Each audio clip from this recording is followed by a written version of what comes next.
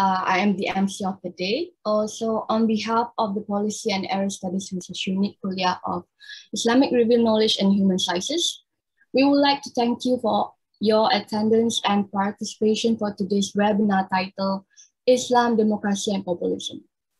So let's begin our program today with the recitation of Al-Fatiha.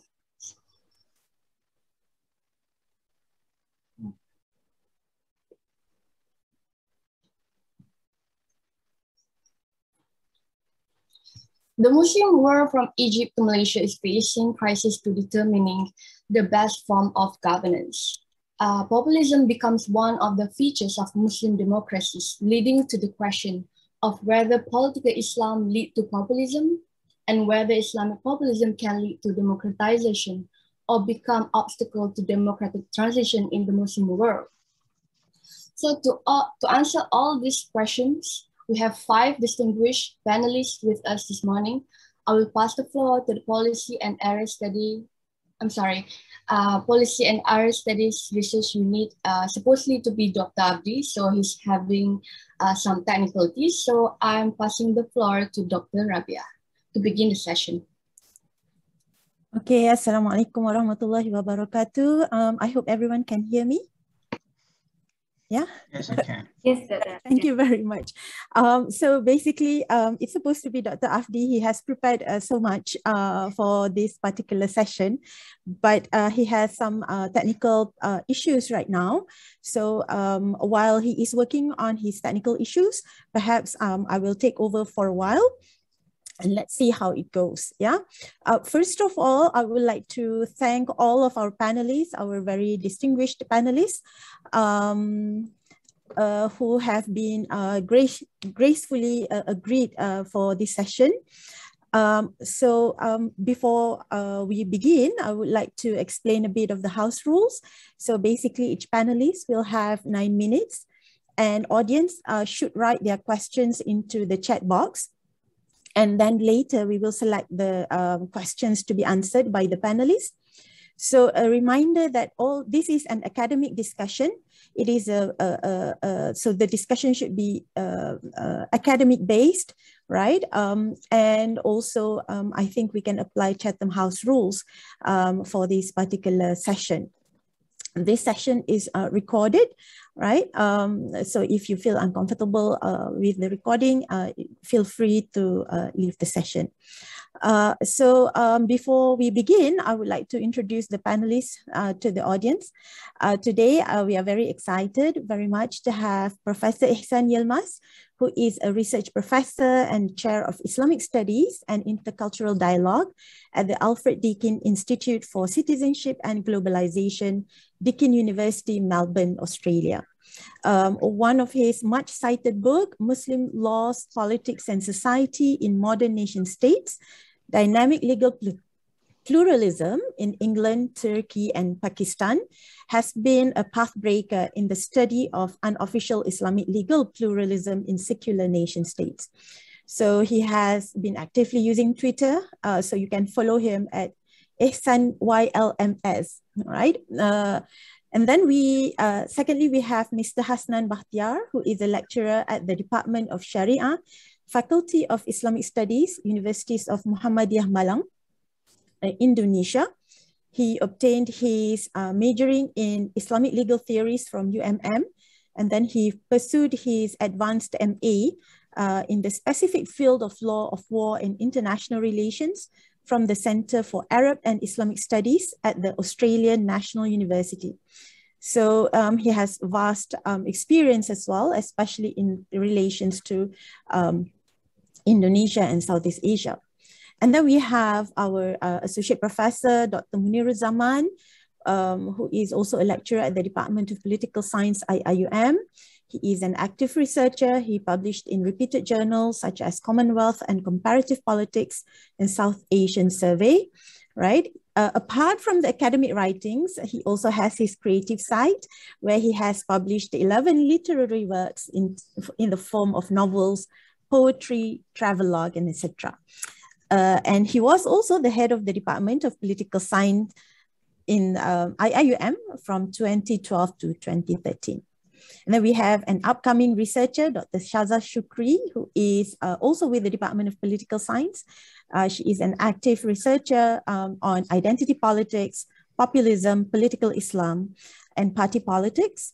And she's specialized in democratization and Middle Eastern politics.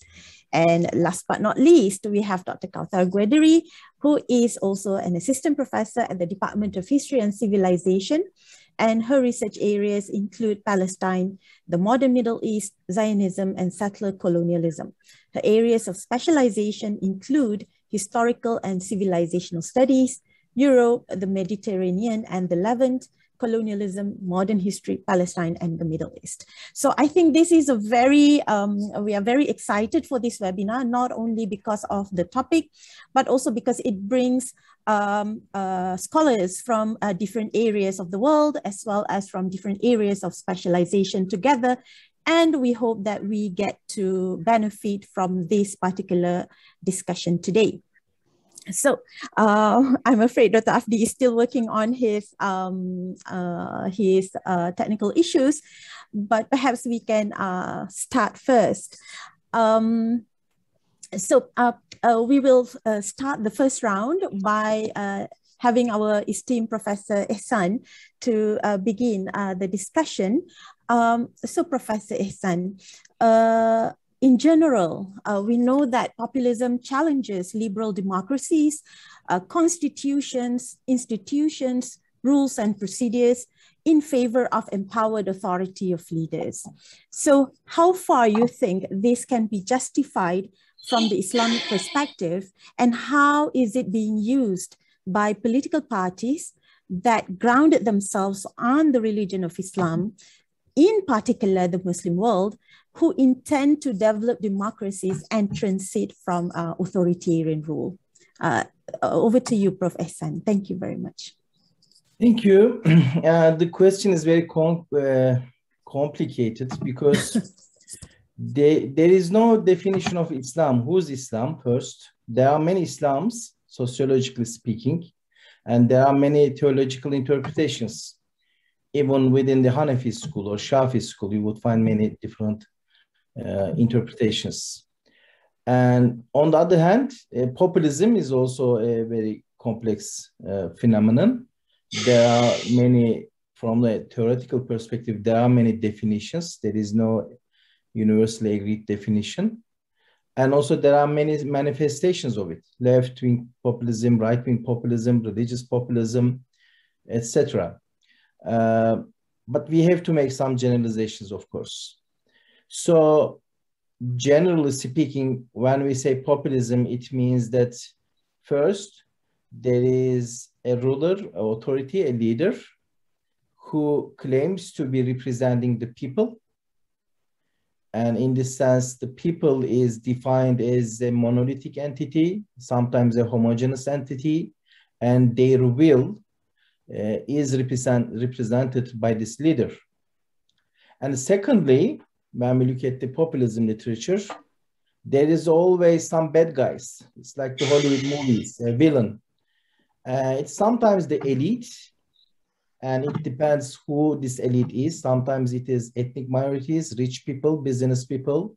Sometimes it is the bureaucratic elite. Sometimes it is military. Sometimes it is the political class, all of them. But at the end of the day, the leader claims that this elite is corrupt, evil. Sometimes they have international connections, transnational connections, and together with these transnational or international backers, they conspire against the people. And the conclusion of these leaders is that only the leader can save the people against these existential threats that want to eliminate the people and replace it with something else or convert it to something else.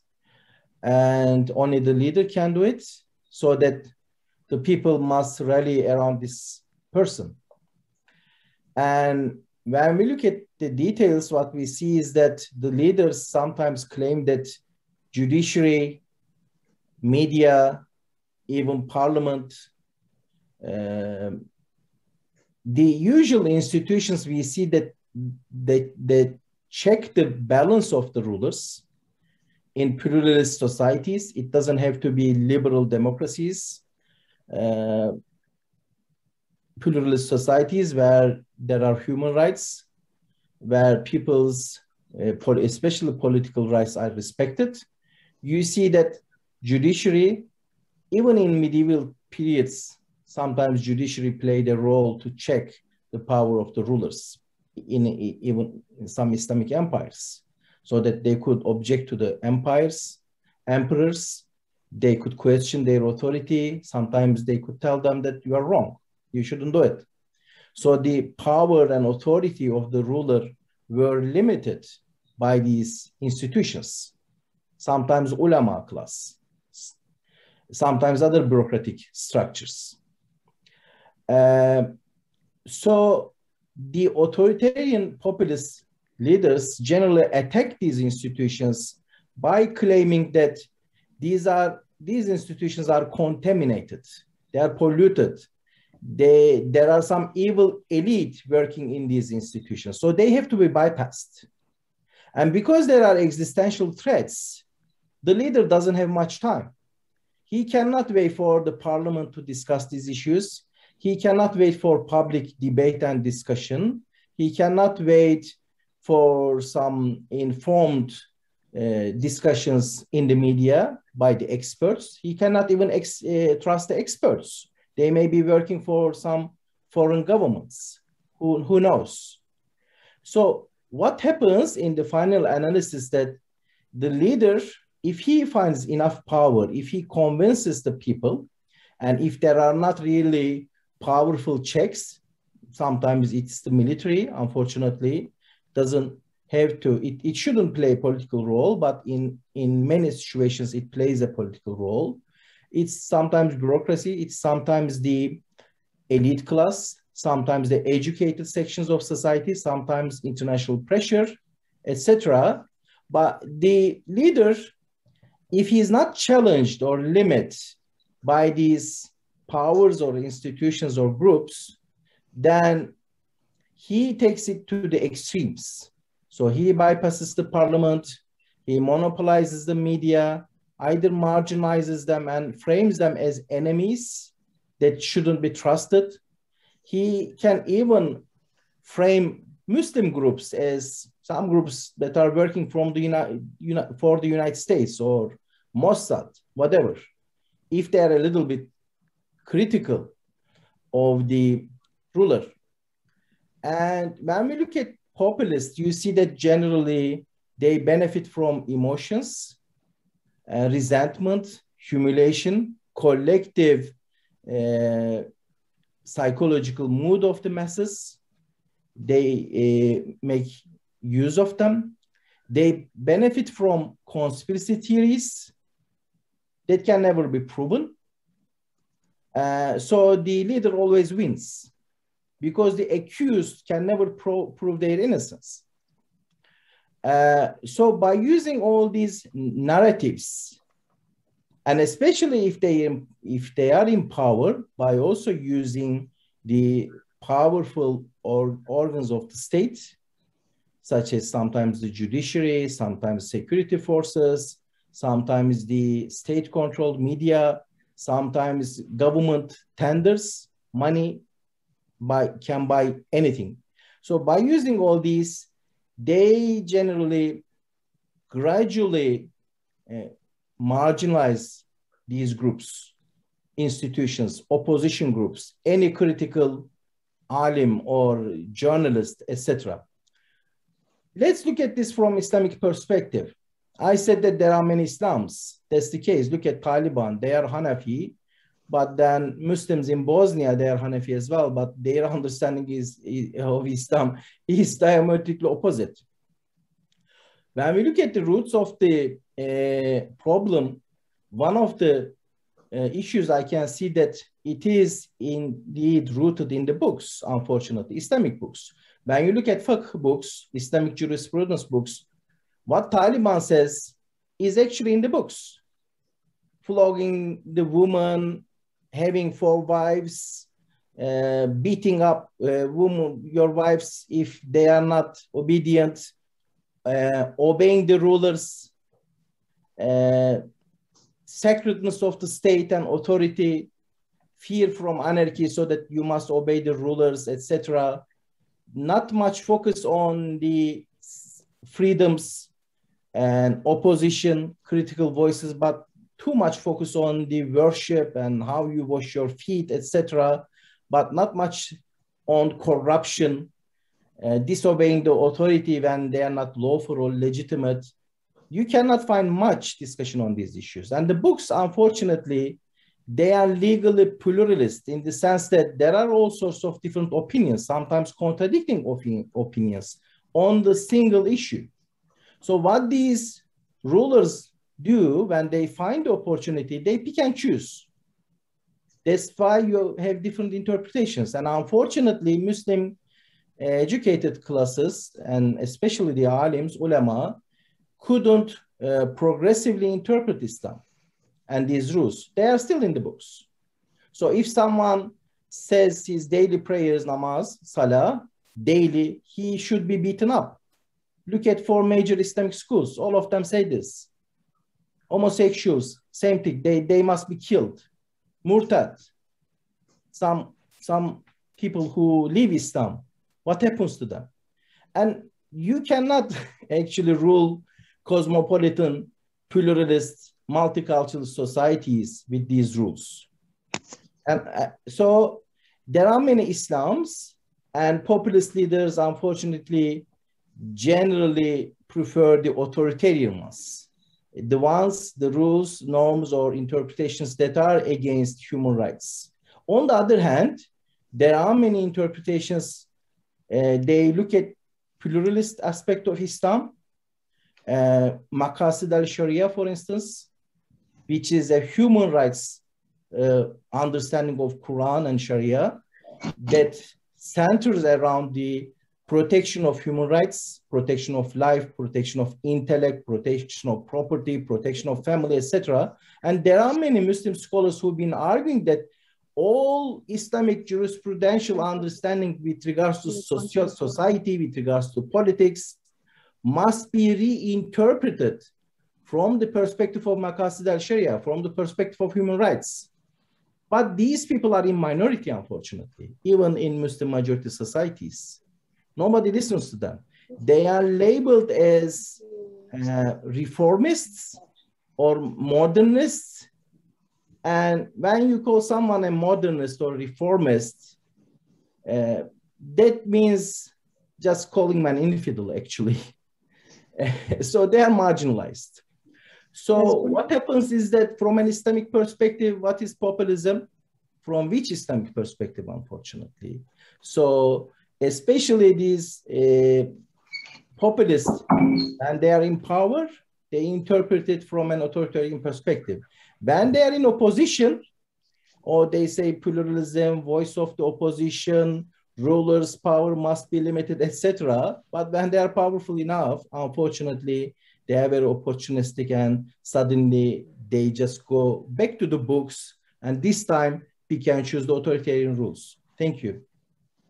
Oh, thank you. Thank you very much, Prof. Ihsan. So you are basically saying that most of the populist leaders in the Muslim world actually look for this kind of legalistic ways in order and appeal to the people's sentiments, especially emotions, in order to mobilize their power, rather than focusing on something like good governance principles, for example. Thank you, Prof. Ihsan. Let's go to Dr. Munir. So when we are talking about, Islam, populism and democracy, so many people will have the questions of how does Islam derives its legitimacy from the authority of God?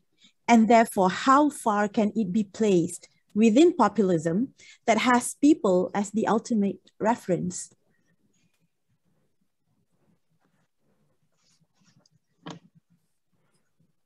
Are you finished with that? Okay. Thank you very much. Bismillahirrahmanirrahim. This is, as Professor Yilmaz has explained, is really complicated combination: Islam, democracy, and populism. In some ways, there are, not in some ways, in fact, in many ways, all of them, they overlap each other. And in many other ways that they contradict each other. So that's a very dangerous combination if we take all them together, in fact. The question of authority and legitimacy in Islam is at the center of Islam and Islamic politics. And this has been historically the reality that this created all the tensions, all the problems throughout Muslim history. We have seen immediately, even during the time of the Prophet sallallahu alaihi wasallam, that there were other false prophets claiming legitimacy from God. So at the center of the issue is the authority, the legitimacy, and the source of legitimacy. As Prophet sallallahu alaihi wasallam, he claimed, as it was the case, that he was getting his authority and legitimacy from Allah. So those false prophets, as rivals, they were also claiming the same. They had the same source of authority, and therefore they claimed that they were the legitimate leader. So after that, when the Prophet ﷺ died, then again the question of authority and the legitimacy came up, and that was the first thing that the Muslim community had to face. And immediately after that, until all the way about 100 years back, as recent as the collapse of the Ottoman Empire, that we have seen throughout the history of the Muslim world, everywhere, whether it was Khilafah or it was some dynasties, small dynasties, and here and there, everywhere, at the center of the relationship between Islam or Islamic Muslim society, Islamic law, or the ruler, is all about legitimacy and authority. And so in our time, we face a different reality, a new reality, where the populism, liberalism, democracy, these make our reality even more complicated. That if you follow one stream, then if you follow just simple, if you want to follow democracy, then there would be many variants of democracy. If you want to follow liberalism, then there will be many variants of liberalism. As such, it makes our question of legitimacy and authority and the relationship with people and God, those different dimensions, is very complicated. Now, coming to the question again, that in Islam, is laws basically are supposed to be originated in Allah or God. So that means the legitimacy comes from there. But then in our time, we live in the time of democracy, we live in time of populism or liberalism. Then how can we reconcile between the two? Professor Yilmaz has explained quite nicely of the different dimensions of this issue. And I concur with him on many points that the issue of liberalism can be seen from many different perspectives. That it can be seen from people perspectives, or it can be people-centered, that which depends on people's sentiments, people's emotion, and any leader can exploit that and establish his or her legitimacy of leadership. or it can be just leader-centered. The leaders comes with his or her own image, and people get attracted to the leaders.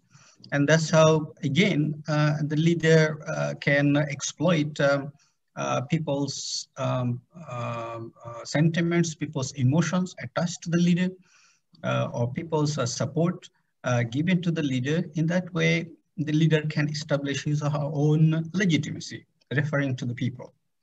Or idea center or ideology center, that a leader comes with an alternative or a challenging ideology, which become attractive to the people.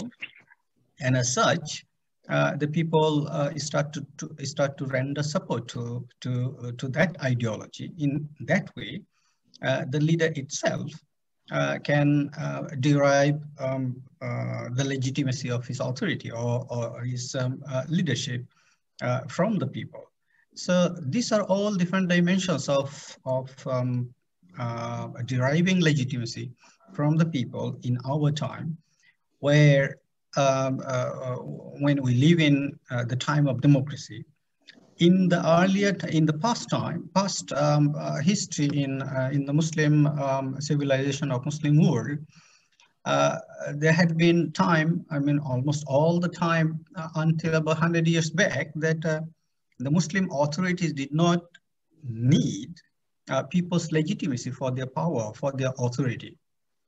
But now it's a different reality that we live in. So the question of the Islamic principle of authority, that is theoretically laws, and the source of authority is Allah. But then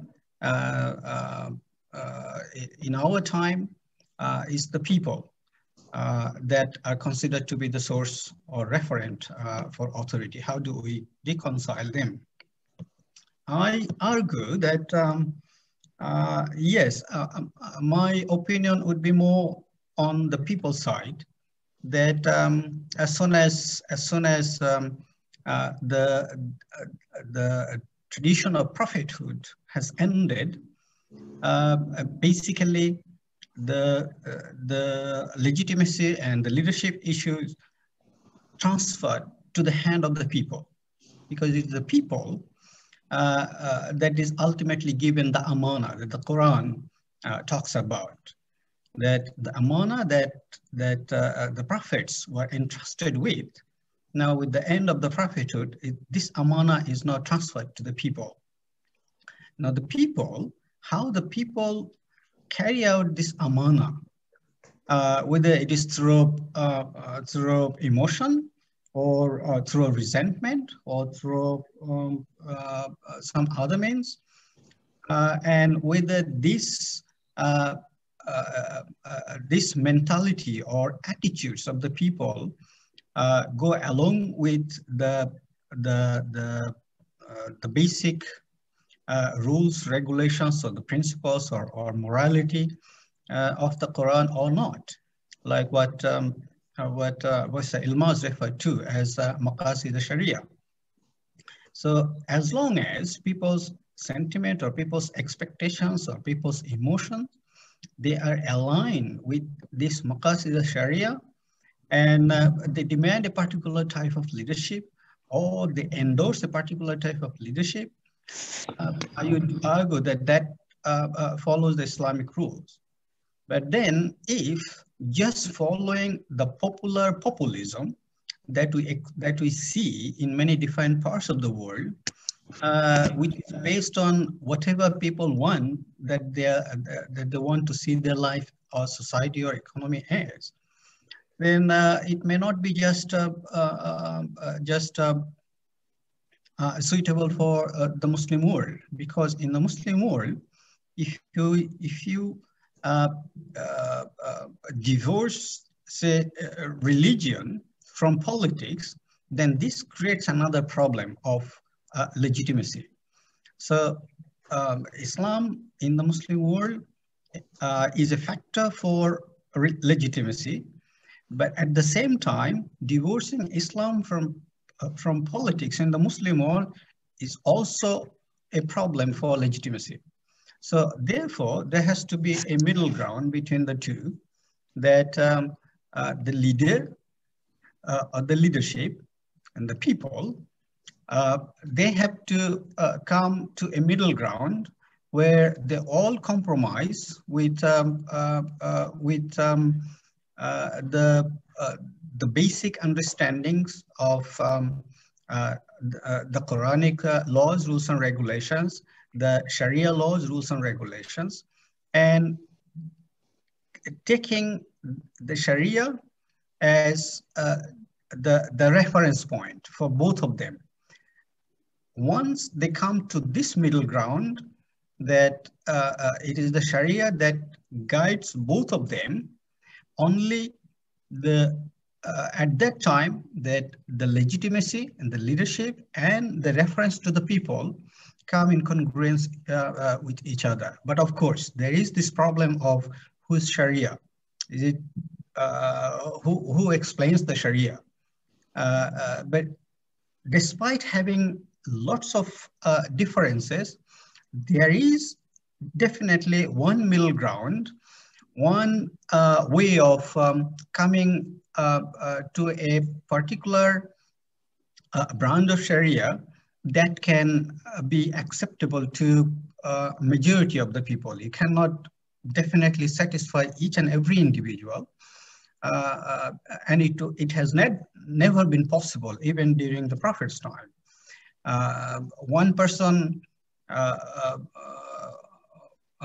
went to Prophet, one person went to Prophet Sallallahu Alaihi Wasallam to get an opinion on a particular issue, and he was not satisfied with the ruling, and then he went to Umar to get opinion in the way he wanted. So that means it has not been the case that each and every rule of Sharia satisfied everyone.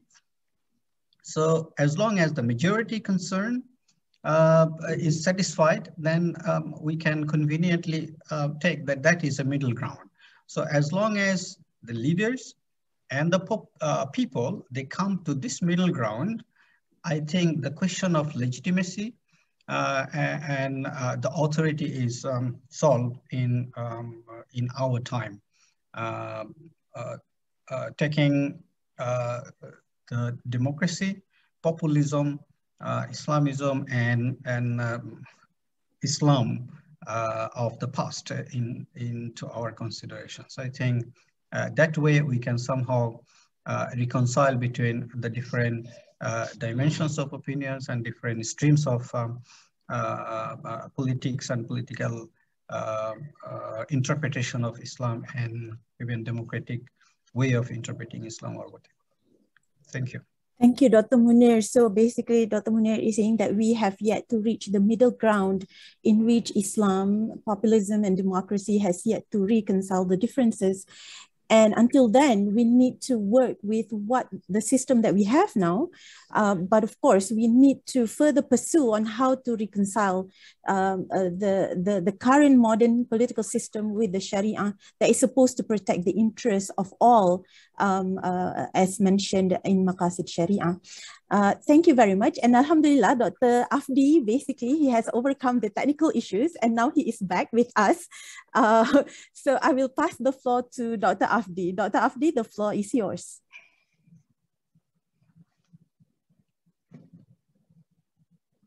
Dr. Avdi, can you unmute yourself? Yeah. Okay, Thanks, great. Dr. Rabia. Yeah, sorry. Yes, no problem. I'm happy I solved the technical issues. I was not hearing anything. I restarted a number of times my computer, but now it works. Thank you. Thanks a lot, and I apologize for those technical mistakes.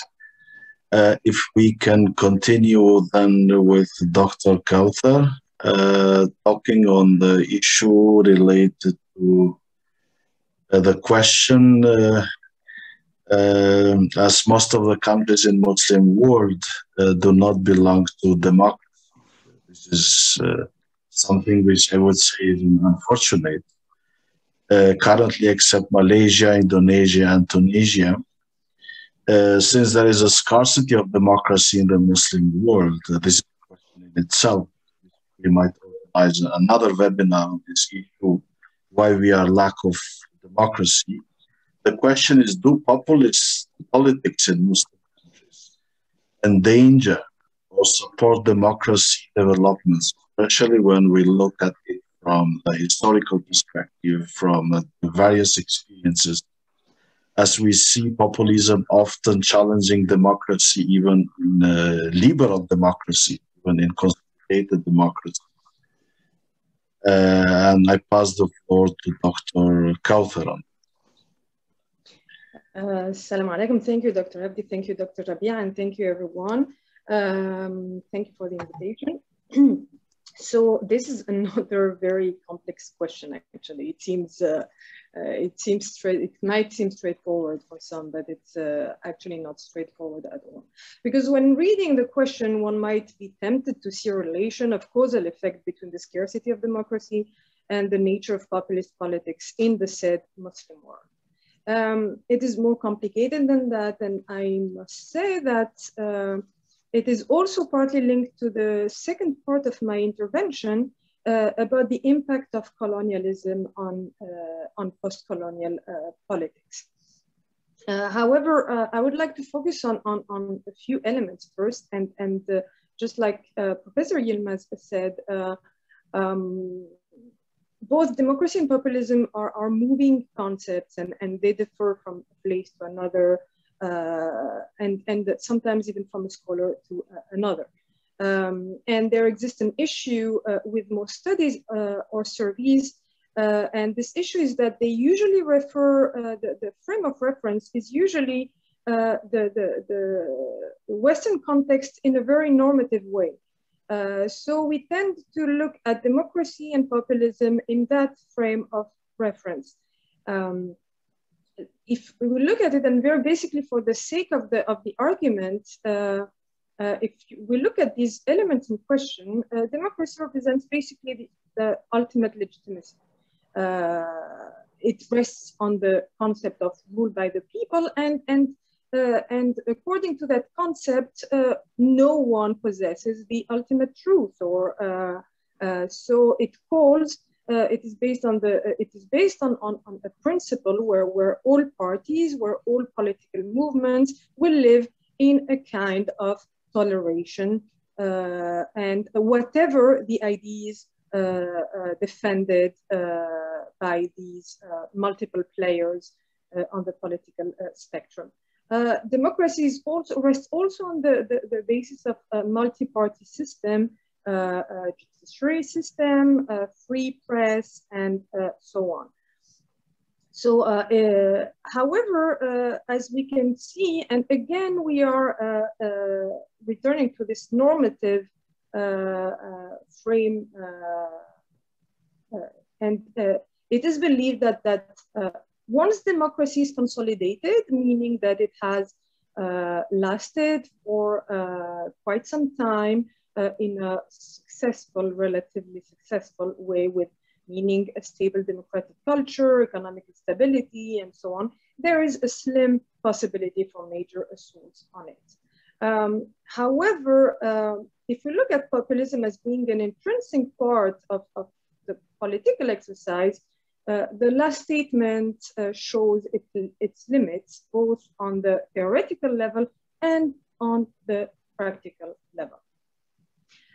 Populism being based on the belief that they, the populists, are the true representative of the people, we have a discourse that will evolve around we or I represent the people and its will. The system should answer to us, me. The people need to take control over institutions, even those institutions created to protect the people and the political processes. These are discourses that we have seen not only in the Muslim world or the so-called Muslim world, but we have seen this development in Brazil, Hungary, Turkey, and even to some extent in Western democracies such as France, for instance. However, one has to bear in mind that the word populism refers to, as we said, and as highlighted by Professor Yilmaz and by Professor Moniruzzaman, to a contested concept, and it is often misleading and it has different meanings in different contexts. However, populism possesses a common core. This common core does not need similar context to develop. This core builds around two main elements. The first element that does not constitute a populism on its own is the anti-elitism, the identification that there is a problem with the political or the economical elites. And as I said, it's not sufficient and it cannot constitute populism itself. The second very important thing is the anti-pluralism that makes populism. The rejection that others can represent the people, the refusal to accept other players, and those are very present elements in the discourse, for instance, of many, if not all Islamist parties. This calls for a few reflections and a slight reformulation of the question. And to answer the question, one may say that it depends on the type of populism and on the ideology that constitutes the political basis of the said populism. As highlighted before, populism usually needs a strong ideology, it rests on a strong ideology. Thus, it also depends on, as I said, the democratic ideal and on the definition of the people, the famous we. Is that we inclusive or exclusive? And when we talk about Muslim countries, we actually mean Muslim majority countries. And usually the so-called, and usually when we refer to them, when the people that is referred to in this context is usually or almost always Muslim, which introduces an exclusive element here in the equation. So, however, when we look at the reality, the so-called Muslim world is not homogeneous in terms of history, experience, colonial or even non-colonial past and present. And this gives rise to different experiences and different populist movements too, although, as we said, they all share a common core.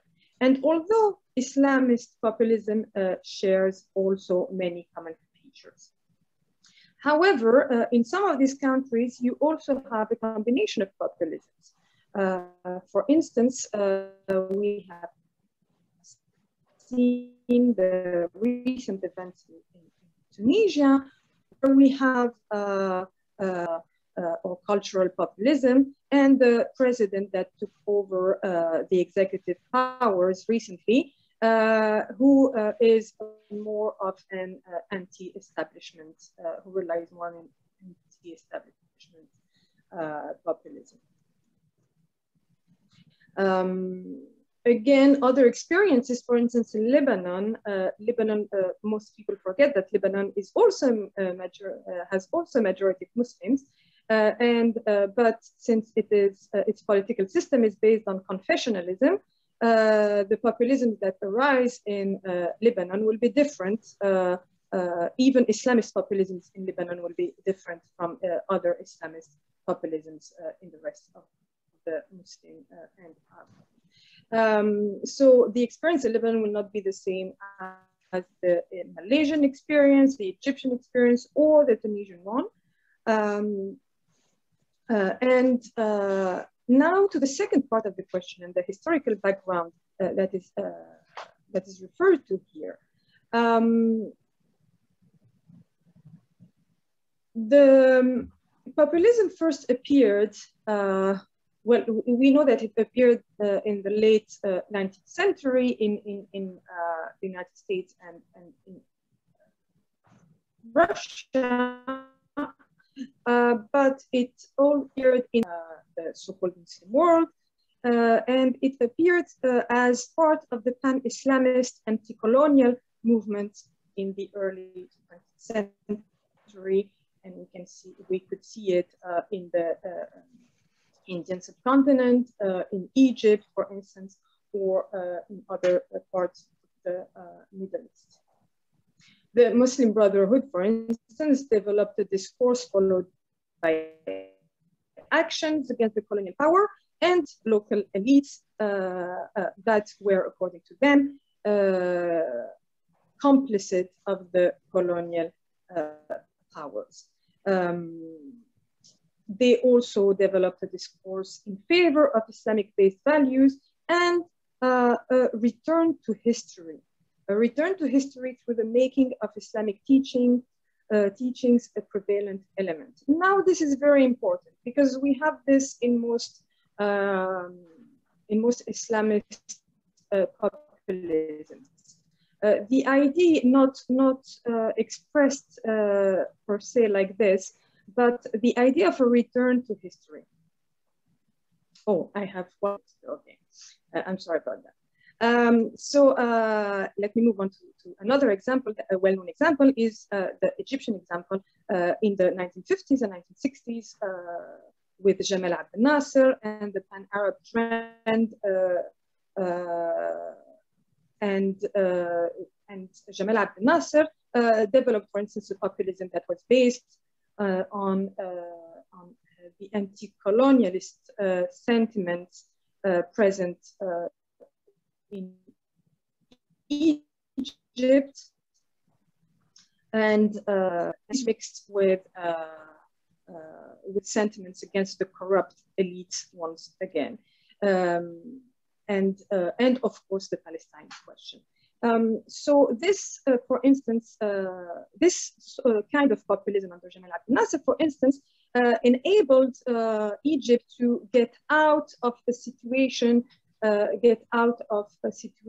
where authoritarianism and extreme economic liberalism was the norm into a situation of more representativity for the people.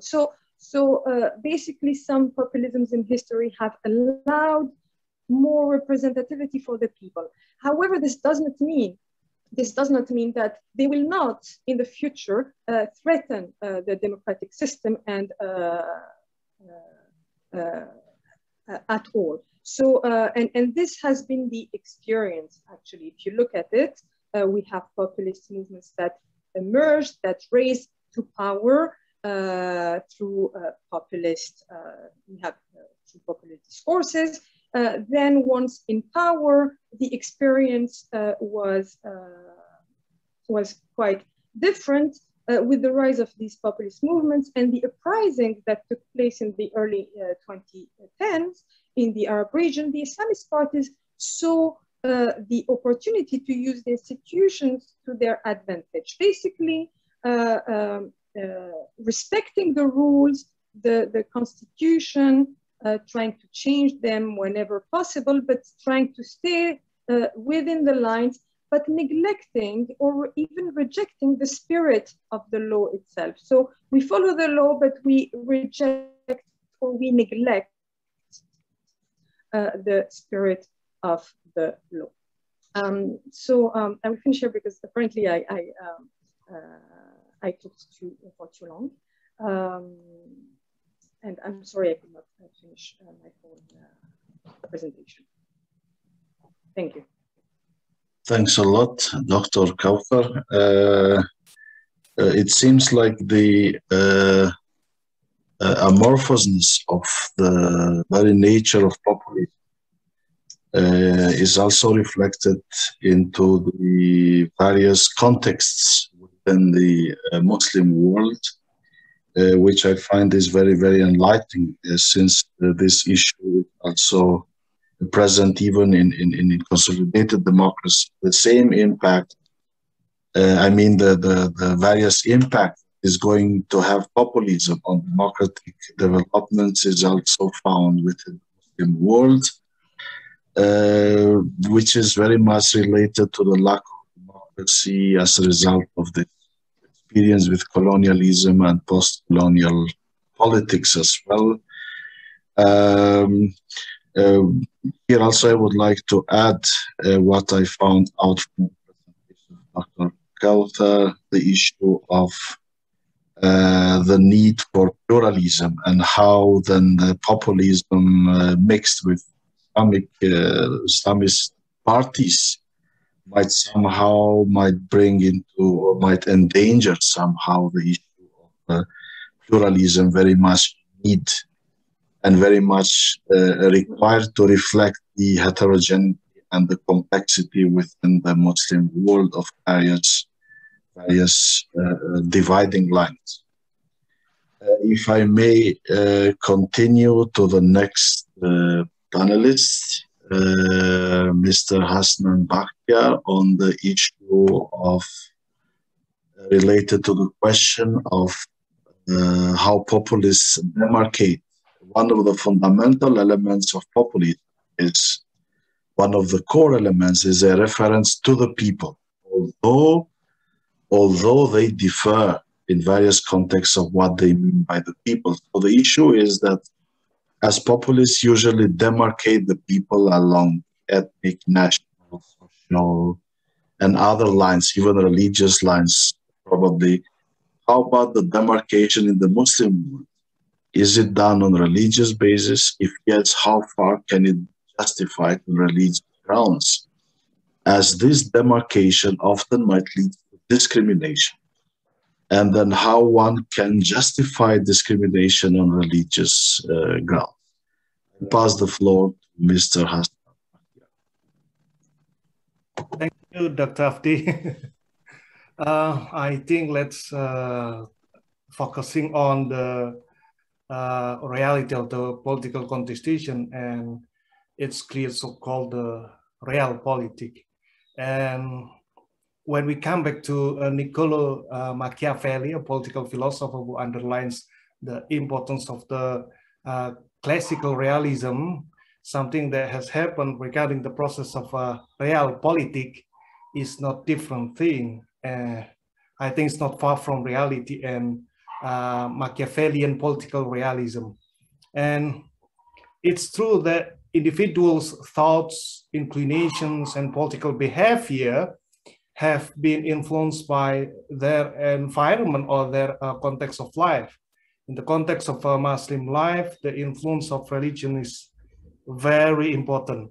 And the big issue that we often deal with is, does Muslim that really want to have a power and struggle for his or her religious mission in order to serve religion, gaining power to serve religion, or otherwise just want to grasp the power, and therefore one can realistically using religion as an instrument of politics. I'd like to share a little bit what has happened in my country, Indonesia, especially the last 2 decades of the post-political reformation since 1998. The first is the moment of gubernatorial election in Jakarta in 2017, and the second is the presidential election in 2019. And I think both are examples that indeed don't represent majority political process in the Islamic world. This is very specific.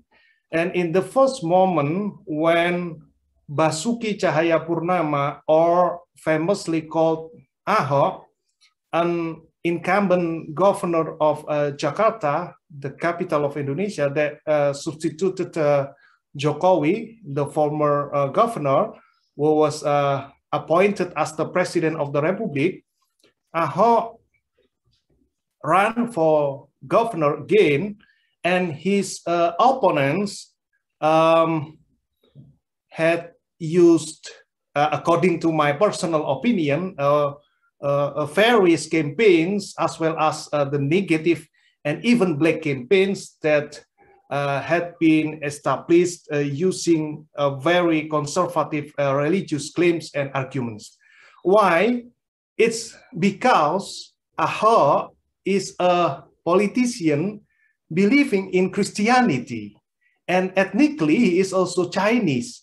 So he is, in the context of this real politic, is minority and even double minority.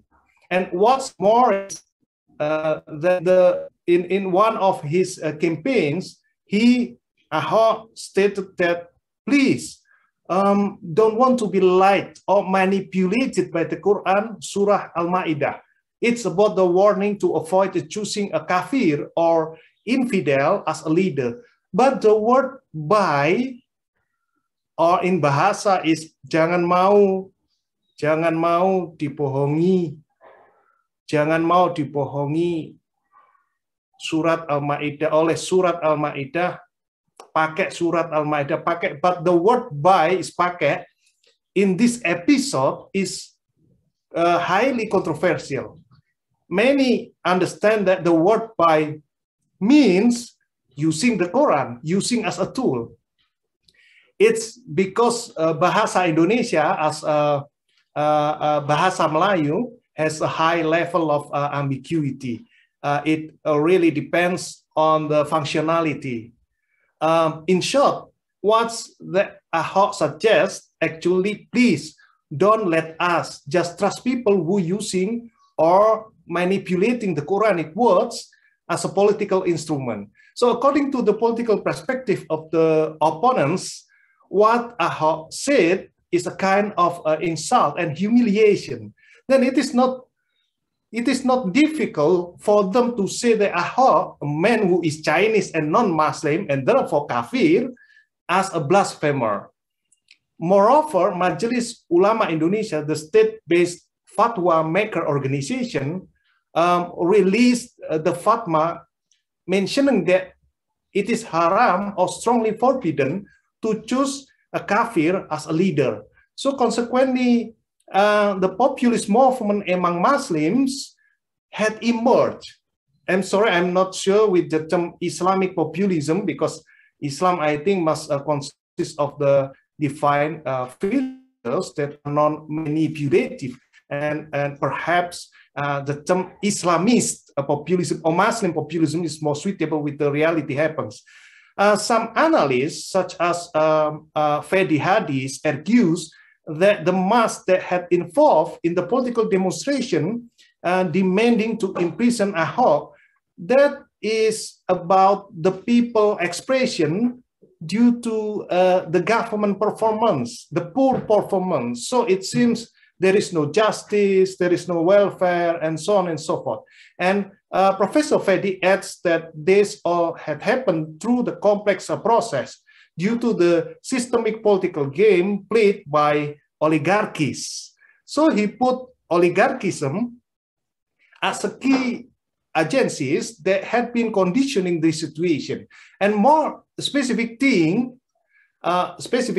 have been argued by an Indonesianist and a professor at the Australian National University, Marcus Mitzner. I quote, there is no guarantee that the country's democracy will survive the next 15 years if its parties remain financially unsustainable. So it means that the parties have been over-dependent to the conglomerates, the bosses, anyone who have money. And this is the reality that has happened until today. And Tempo, a national magazine with high reputation, states that populism that had emerged will potentially transform itself to become mobocracy. So it had threatened the development and practice of Pancasila democracy, Indonesian style of democracy, which emphasizes wise and mature deliberation. We recognize it as musyawarah mufakat in bahasa Indonesia and Malay. And therefore, I think discrimination is not big problem for them who instrumentalize religion to serve certain political pragmatism. This instrumentalization had been applied by some political parties to win the election, although in the end they were defeated. And the mass that fought against Ahok, they support Prabowo. And it is interesting because when Jokowi became a president, Prabowo, he was offered a position and then appointed as a Minister of Defense. If you know the answer that you want to hear is that Islamist populism is a good thing, the largest and moderate Muslim organizations in Indonesia, Muhammadiyah and Nahdlatul Ulama, they insist to argue that the best political strategy in Islam is democracy, and furthermore, the best democracy for them is Pancasila style, and it's obviously, you know, very prescriptive. It's a prescription, and although still important to be discussed. Thank you, Dr. Avdi. Thank you very much, Mr. Bachtiar. Thank you very much for your very enlightening contribution.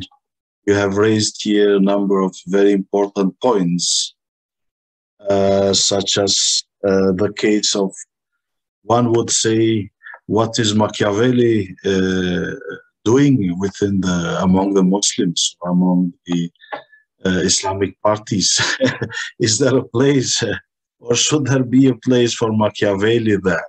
Or is it religious really to pursue the Machiavelli understanding, instrumental understanding of religion, as you say that it's a very useful tool, especially to deal with people, not to be religious, but to pretend to be religious because people want to see the politicians that they really are religious, although they shouldn't actually be, according to Machiavelli understanding of religion. And this is probably, unfortunately, to find among the communities which refer to God and refer to religion. You have raised an example of Indonesia, of how religion is being instrumentalized for political purposes, and then how religion is impacting politics, especially also through the demarcation of believers and non-believers. But at the end of the day, then also politics impacts religion. In turn, as it is probably promoting a sort of polarization within the society and discrimination probably and so on, which is not really easily justifiable. If one refers to God, if one refers to transcendental, then discrimination would not have a place. Another important point which was raised by Mr. Bachtiar was that the issue of the content. So we should avoid using this Islamic populism, since it cannot really be easily justified, rather than using Islamists or Muslim currently populism, as they are using democracy. But even they see democracy in a very instrumental way, not as a platform where the pluralism can really be developed and can really be sustained, but as a tool to come to power. Then once gaining power, then probably just endangering the democracy itself.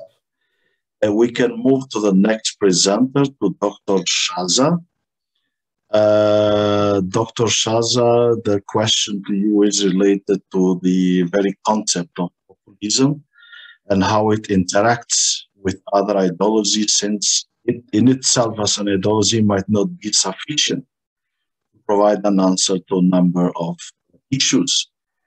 So according to Kasmude, one of the leading scholars on populism, populism is considered as a thin-centered ideology, waiting for other ideologies, other thicker ideologies probably to flirt and to interact with. And therefore, we find populism from left to right as it interacts with various ideologies. How far is political Islam in some democracies or quasi-democracies in the Muslim world interacting with populism, using populism as a strategy, as a tool of gaining and maintaining power? The floor is to... Thank you, Dr. Avdi. The question is a bit more straightforward, I think, for myself.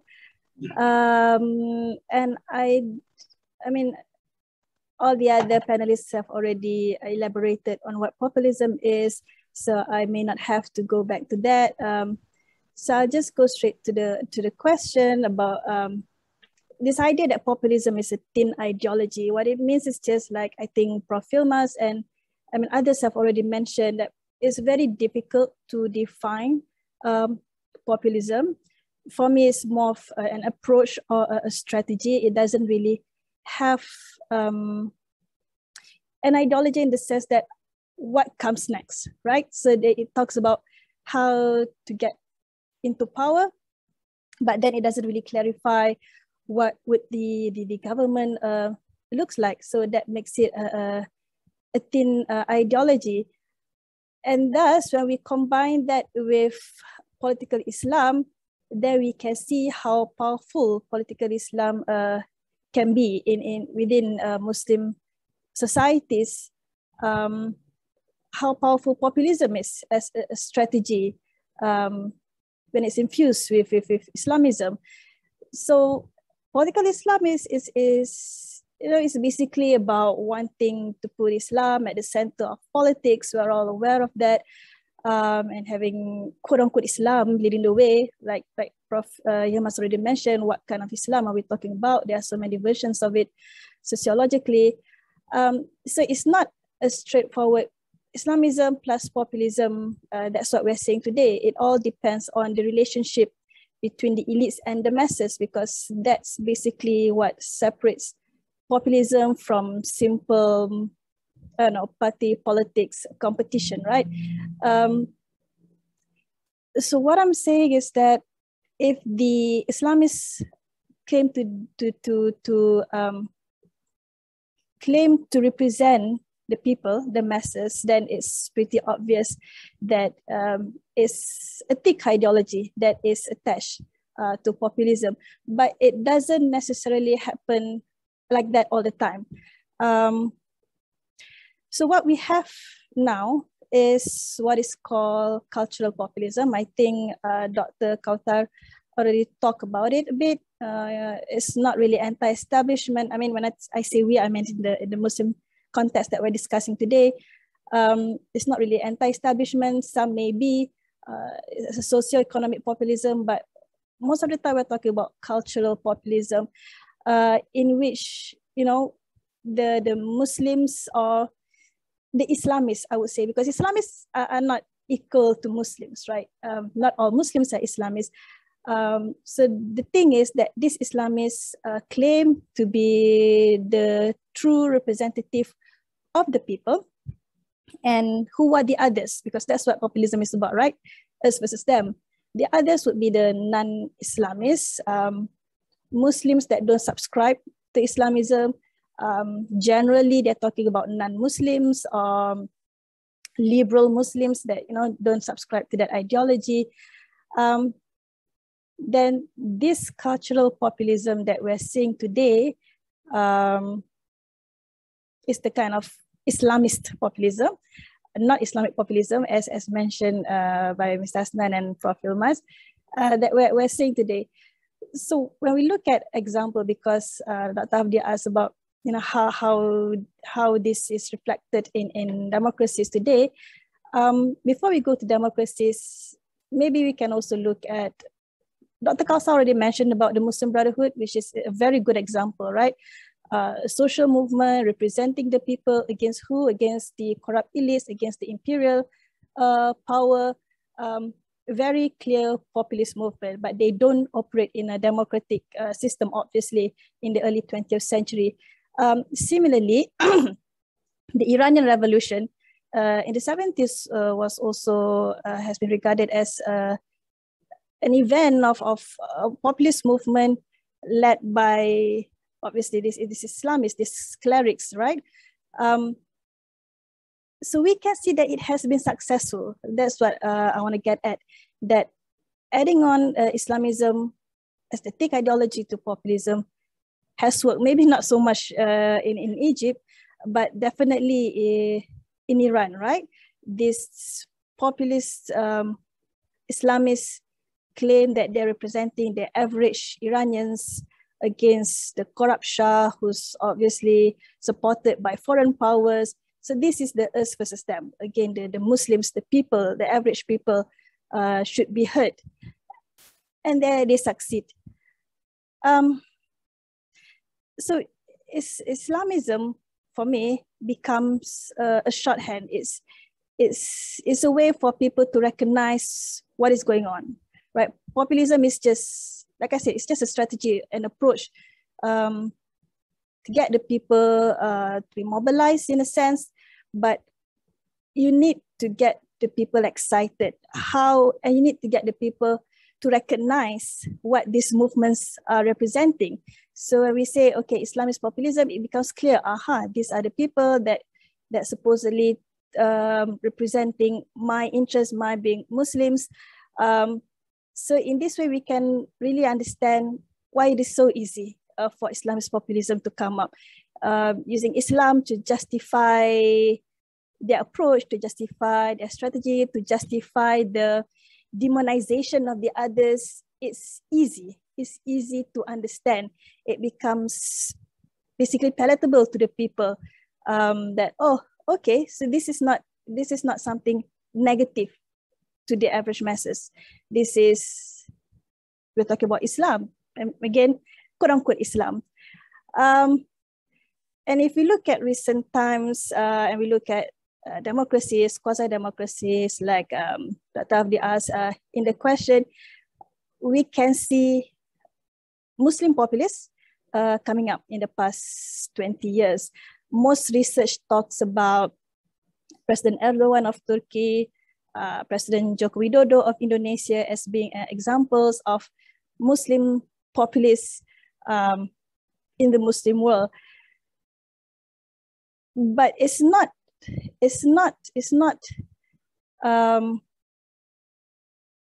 certain. I think I've mentioned that since the beginning. It's not certain, because even Erdogan's version of President Erdogan's version of Islamist or cultural populism only came about in the past 10 years, post 2011. It was not there initially in the early 2000s.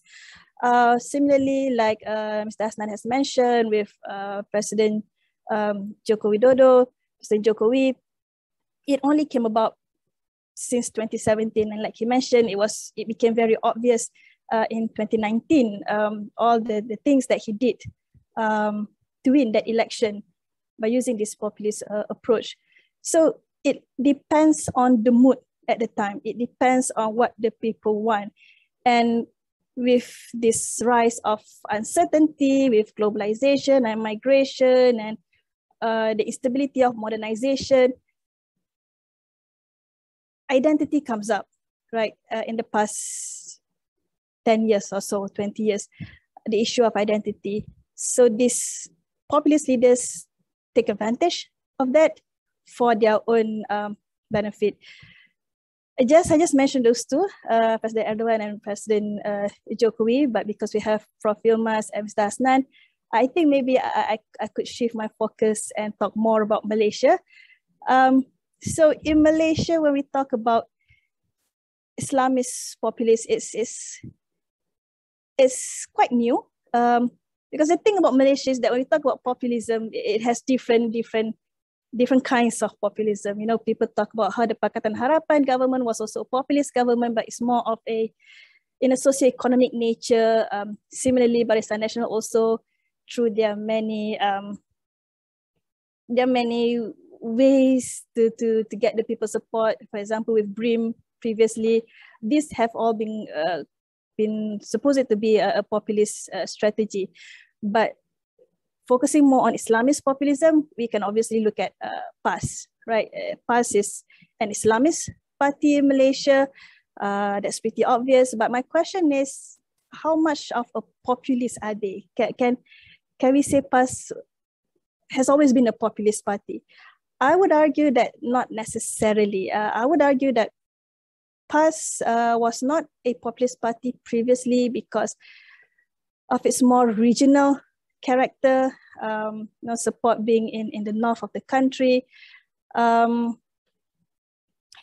also the fact that PAS actually worked with different elites in history. Because remember, the thing about populists is that they view the others as illegitimate, not worth their time. They can't even govern the country because they're not the real representative of the people. But PAS has shown their willingness to work with different parties, different elites.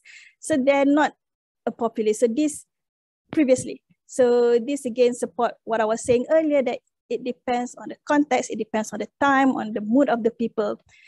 But all of this changed in the 80s when Hariawan came up with his Amanat Haji Hadi in 88, and talking about how the UMNO, the party that was ruling the country for 60 years, they were infidels, they're kafirs. So we see here now, a populist rhetoric come up, delegitimizing UMNO, saying that they are infidels. We're not supposed to support them, therefore. So we see it came up in the 80s, but then it went down in the 90s, but then we saw it coming up again, and this became very, very obvious since Pakatan Harapan became the government in 2018. My argument is that, this is their opportunity, this is their chance. All of this time that they've talked about Malays being under threat, Muslims being under threat in Malaysia, and in a way, this is quote-unquote proven when Pakatan Harapan came to power with the DAP, the Chinese-based, well, mostly Chinese-based party as part of government. They can quote-unquote prove to the people. See, this is what happened. This is what happened when you don't vote us, Muslims, Islamists, into power. And they use there were so many rhetoric, so many things that maybe I will mention in the second round. So many things that they did and said to show to the people that, look, we are being threatened. Muslims are being threatened. And I can't remember, was it Dr. Kaotar or Prof. Yilmaz who talks about it, about the urgency. When we talk about populism, they're talking about there's a crisis that we need to fix now. We can't hold on to this. We can't wait for, I think, Prof. Yilmaz, I can't remember. We can't wait for parliamentary sitting for this, to fix this. We, the people, have to solve this now. So PAS became a very populist party in the past 2-3 years, and it worked. The thing is, all of their efforts together with the other two parties, Malay-based parties, actually worked to bring down the government. But I think someone also mentioned about how, populist rhetoric changes whether they're in opposition or whether they're in government. It's the same thing with PAS. When they were in opposition, wow, it's so many talks about we're under threat, we need to fix this, we need to fix our Sharia law, yada, yada, yada. But when they were in government, suddenly we don't really see all of this. So my point is, it's all rhetoric. This is populism 101. It's not really about the things that they're talking about. It's more about getting into power and staying into power. I think I'll end there first. Thank you. Thank you very much, Dr. Syaza, for your presentation. You have highlighted some very important issues on the way of how political Islam as an ideology, how it interacts with populism, or how it uses populism as a strategy, since according to Dr. Syaza, populism is much more a strategy of gaining power rather than being able to give an answer to the problems after they really gain the power. And as political Islam or Islam probably might have considered as providing a thicker ideology compared to populism, and that this varies from the context to context, how this interaction plays and what might be the impact of politics also at the society level and impact towards democracy and democratization. Dr. Syaza also highlighted the concept of cultural populism, very much present in the Muslim world, mostly identified through Islamists, demarcating between Islamists and non-Islamists, considering non-Islamists those who are much more liberal or not Islamist, or anyone else which is not Islamist, probably. This is also known as Islamist populism. It provided an example of Iranian revolution, of how they made use of religion as a way of legitimizing the revolution and the politics and so on. Although this might be discussed on this the issue of how far this can be really legitimized from the religious perspective, if we just avoid politics for a while. Another example, which was a clear example, the case of Malaysia, is a political party. Seems to be much more clearer example. Party often populism through rhetoric as a way of mobilizing, using religion as a way of mobilizing voters and supporters. Another issue which was very important was the issue of identity. Today, everyone around the world is talking about identity, and this is a good opportunity also for Islamists to step in and to make use of identity issues, and then provide a sort of a picture of identity based on the Islamist perspective. Thanks a lot, Dr. Syaza. Now we can move to the second round of presentations. We move to Associate Professor Bachtiar, and we will continue on the issue of left and right scale. In the number of populist cases around the world, we have seen populism present from left to right, and this is related to the way how it interacts with other ideologies. Since populism in different contexts around the world is found from left to right scale, how about populism in Muslim world? Can it still be framed within the left-right scale? Does it really does it really have a meaning to see within this heterogeneity within the Muslim world? Can it still be seen within the left and right scale? The floor is to you. Okay, thank you, Dr. Avdi. Yes, all over the world, the trend has been that populism has different variants and have moved from the spectrum of left and right. And that is, I believe, also has been the case in the Muslim world, that populism in the Muslim world has had many different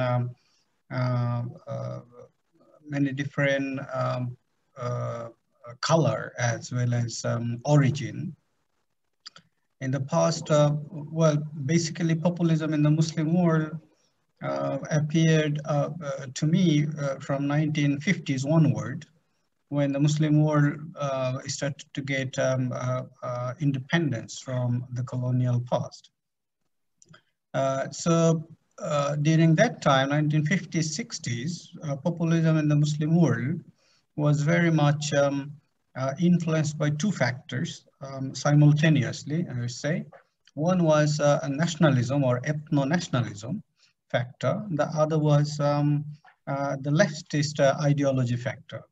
If you look at, for example, the case of Egypt, referred to by some other speakers here, Jamal Abdel Nasser, and he was a populist leader, but also in many ways a very authoritarian type of leader. But then his populism at that time was very much influenced by the Arab nationalism as well as the Ba'athist Arab ideology, which has leftist leaning, and that ran across the Muslim world. I mean, not the Muslim world, I mean the Arab world, from Egypt to Iraq. Later on, Saddam Hussein picked up, and then also it was the case in Syria under Hafiz al-Assad. And then it went beyond, but with a little bit different variant in Libya, where Muammar al-Gaddafi picked up this Arab nationalism, Ba'athist nationalism, with a mixture of Islamism, Arabism, then leftist or socialism.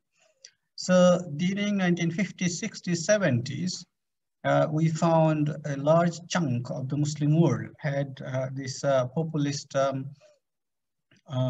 ideology with leftist and nationalist tone mixed in that. Other parts of the Muslim world, like in the Indian subcontinental part, where I can refer to Bangladesh, where the populism was very much influenced by ethno-nationalism, which split Bangladesh and Pakistan. In the case of Iran in 1950s, 60s, and 70s, it was a different type, which Dr. Syaza referred to, that it was not nationalism as such, or but it was more on influenced by the religious side of say populism, or religious side of politics. But at the same time, in Iran, the leftist ideology was also very strong, but it could not compete eventually with the Islamic ideology.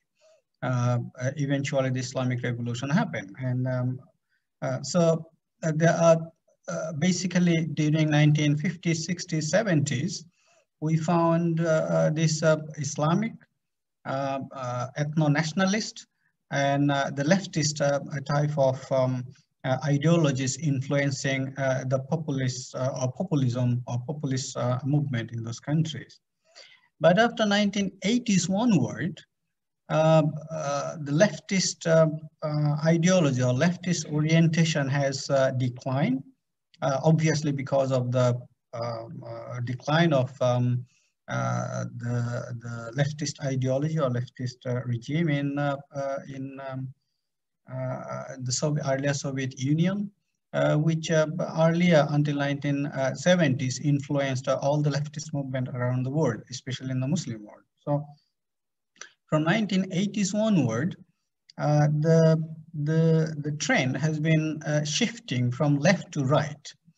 That 1990s and the following 2 decades, we found in the Muslim world that populism has been trying to reconcile with more liberal democracy and even Islam. That during the past few decades, the Islamists, or if you say Islamist or Muslim political parties, have become much prominent in politics in all the Muslim countries in different guise. So the populism in the Muslim countries had to go more towards the right in the spectrum to reconcile with the rise of Islam, or with the or to compromise or come in line with the sentiments of the majority of the Muslim population. So in that way, we found in Tunisia or in Egypt, there had been much tension a decade ago, but then at the center of this tension was to what extent we can compromise between Islam and democracy, between Islam and secularism. So it's no longer leftism or left or leftist ideology, but it is the compromise on the elements all on the right sides, Islam, or liberalism, or secularism. But to what extent that could be compromised between the three? I think over the past 70 years, populism in the Muslim world has shifted completely from the left to the right spectrum of politics. Thank you. Thank you very much, Dr. Monir. Thanks a lot for your contribution. You have raised a very important issue here, whereby aside from Islamist ideology, we see other ideologies interacting with populism in the Muslim world, very much present in those 50 years, moving, making populism to be found from left to right across the Muslim world, interacting aside from Islamist ideology, which seems to have taken ground much more recently. There was nationalism, including nationalism and Arabism, as ideologies that interacting with the populism, aside from leftist ideologies, much more influence from the socialist camp, with the recent influence of rightist ideology, liberalism, and also with Islamist political parties. So based on this, we can say that in the Muslim world as well, we can identify populism in various contexts, from left to right. Thanks a lot, Dr. Monir. We move to Dr. Syaza on the issue of how the populism is considered based to most of the scholars, like Klaus, have a bit of different approach. He considers populism, he evaluates populism in a positive sense, as according to him, it mobilizes citizens in democracy, uses mobilization, politicizing the issues, and integrating further citizens in politics, which is one of the aims of democracies, to increase the inclusion. In this type of citizens mobilization taking place in Muslim world through Islamic politics, is Islamic politics mobilizing citizens in this way, in this populist way? Is it used to empower further citizens as they are further integrated, much more participating in decision making, or is it used to polarize society further through demarcation of people in very puritanic religious grounds? The floor is to you. Thank you, Dr. Avdi.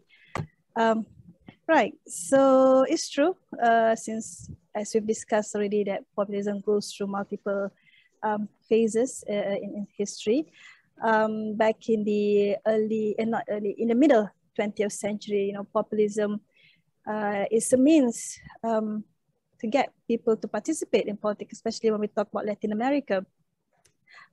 So in a sense, it's a good thing, right? Because when we talk about democracy, like Dr. Avdi mentioned, we're talking about participation and representation, and that is what we want. So if populist leaders or populist movements could somehow bring the people into the political process, then we should support that, we should laud that, right?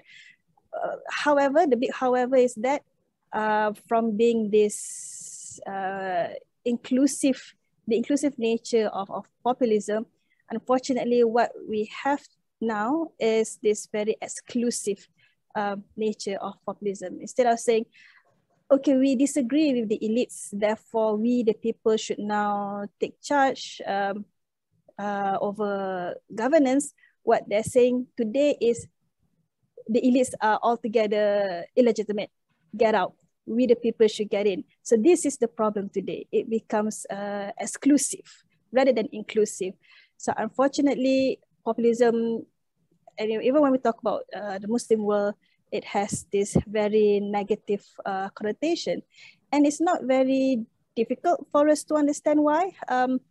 Like a few of us have already mentioned about the idea of what we have today is cultural populism, meaning that the us versus them is based on culture, based on ethnicity, based on identity. It's much more difficult to find a middle ground. And what we have now, I mean, not just in the Muslim world, in Western Europe, in America, ethno-nationalism, right? Based on an ethnicity, based on an identity that they believe represent the real people, the true people. What about the others? The others, basically, they don't deserve to, they don't deserve to not just to be in the country, but to experience the economic prosperity that they do right now. Who are these others? You know, we talk about if in Western Europe, they're talking about immigrants. The others would be Middle Eastern, North African immigrants in those places. In the Muslim world, in Muslim majority countries, the others would be those of different ethnicities. The Chinese, usually it's the Chinese. And I mentioned the liberal Muslim because the liberal Muslim represents this cosmopolitan Muslims that are different from the masses, from the Islamists, the people that the Islamists claim to represent. So when we talk about, let's just take the Chinese as the others, how do you find a middle ground between us and them, between Muslims and non-Muslim, between indigenous people and the Chinese? Therefore, it becomes very polarizing. So my argument is that whatever good things that populism brings, because again, we can't deny that if populism acts to mobilize the people, then that's a good thing, right? We should get more people to get involved. But the problem is, unfortunately, these people that are mobilized, they don't understand, nor do they truly respect the norms and values of democracy. I think a few people have mentioned, both Dr. Avdi and I think Dr. Moniruzzaman mentioned about, democracy is about, yes, majority would come into power, but you have to also respect the rights of others. You need to protect others. But these new people, the thing is, these new people that the populists mobilize, they don't see the others as important to be part of the equation.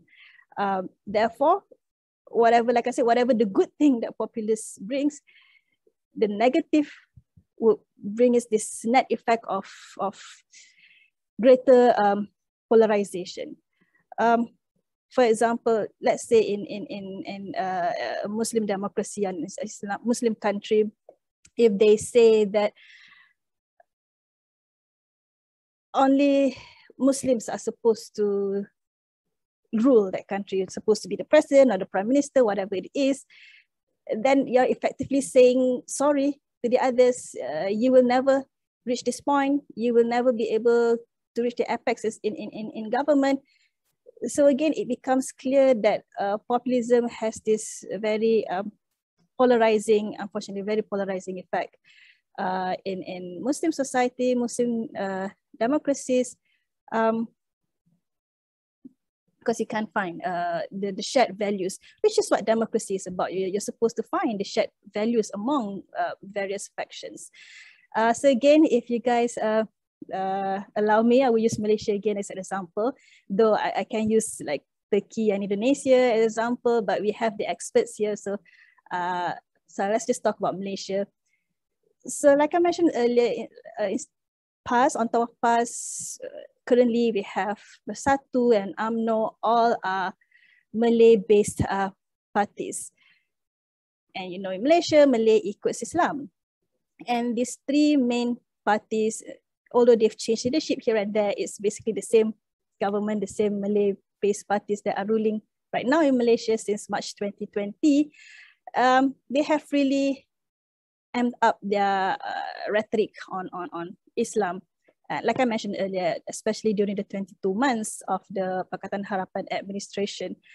There are so many examples that I can mention, but due to time, maybe I can just mention a few. The biggest examples, such as the Buy Muslim First campaign, you know, prioritizing Muslim products first, not necessarily bad, but again, when the idea is us versus them, then where do you find the middle ground? The politicization of the Jawi calligraphy issue, and obviously their protests against the ratification of ICED, right? The National Convention on Elimination of All Racial Discrimination. So all of these things were really played up in the 22 months.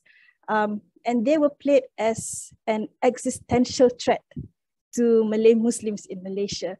Again, remember, that is what populists do. They're talking about, this is about survival. It's not just about differences in political ideology. Differences in political ideology is basic in any kind of system or regime. But they're talking about, this is about our survival. If we don't fix this, well, I don't know, we're going to be, we're not going to be here in Malaysia. Or some of them even said, you know, the Pakatan Harapan government will sell Malaysia. I don't know where or how they're going to sell Malaysia. But again, it's all of this rhetoric about is our survivability within the country. But to any observers, we can see that, you know, Malays are the majority in the country. Malays are the majority in Malaysia. And the Malay-based government has actually been in power for 60 years. So this fear of being ruled by non-Muslim, by non-Malays, is, for me anyway, it's funny because the numbers not there. The Malays has always been well represented. But like a few of the panelists have already mentioned, populists, they don't look at facts. This is the thing about populists. They don't look at facts. They don't look at scientific evidence. For populists, what is most important is the common will of the people. That's it. If the people believes it, then it is true. They, populists, they celebrate ordinariness. For them, ordinariness is the key, because if a lot of people, ordinary people believe that, agree that, then it has to be true. So you can throw out all of your scientific argument with them, it doesn't matter. So like I said, to us, we can say it's funny, how can Malays be under threat? But that's what the fire that they're playing with. So in this situation then, trust within society deteriorates. And obviously this is not good in a multi-ethnic country like Malaysia, because if you don't have trust among the different people, then basically there goes the fabric of your society, right? So populism, unfortunately, has become this vehicle for this polarization in the country. And like I mentioned earlier, unfortunately, their attempt, their populist rhetoric actually worked because of all of these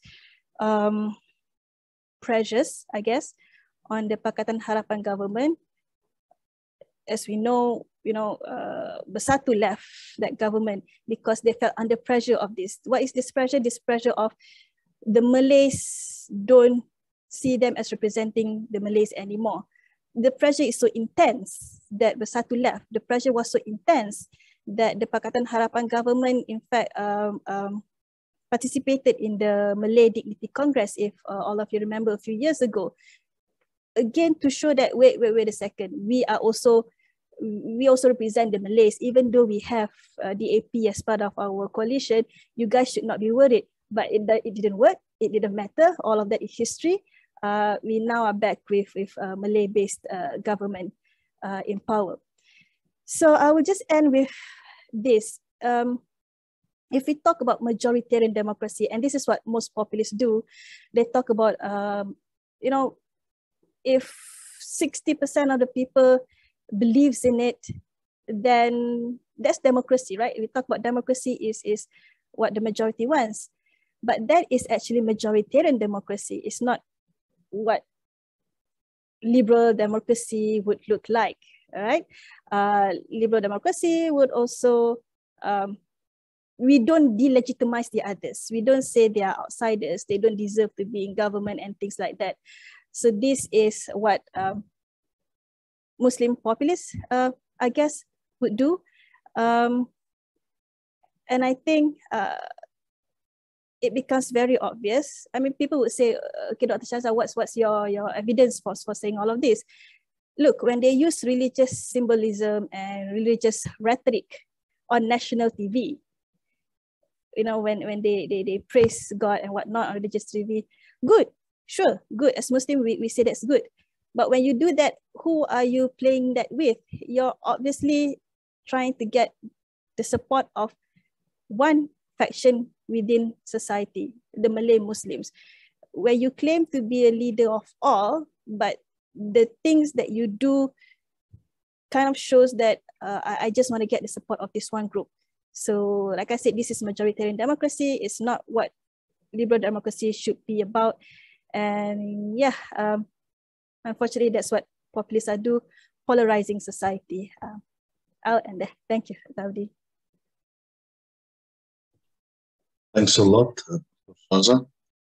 It seems like populism would really have a positive effect in democracy if it integrates without polarizing. If it really opens the door to have much more people on board on decision-making process through different mechanisms, but then the net negative effect would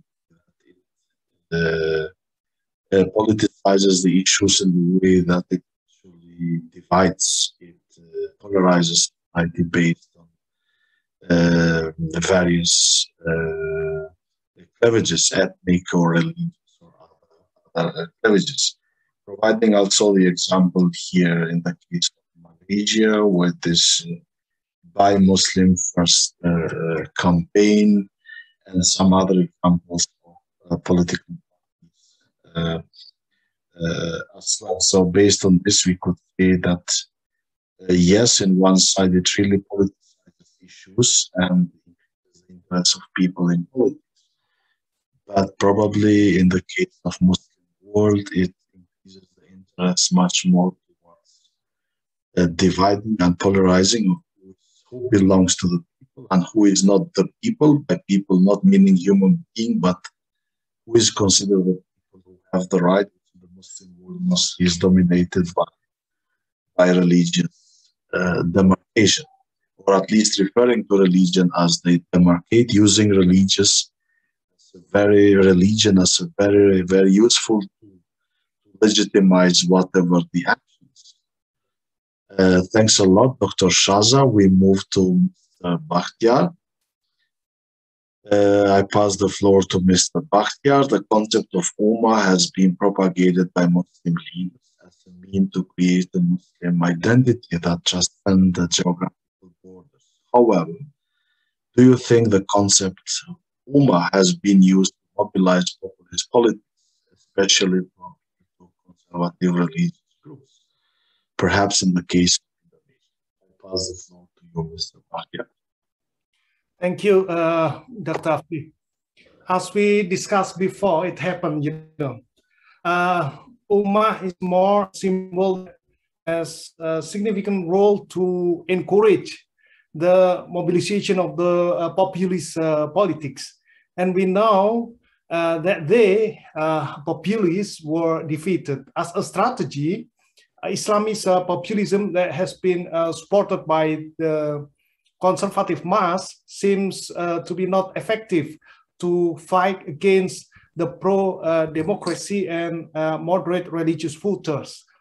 When Ahok lost and then convicted for violating the blasphemy law, at the same time, the government banned Hizbut Tahrir Indonesia, HTI, popular political player that joined in the KIRKHS of Islamist populism in the real political contestation.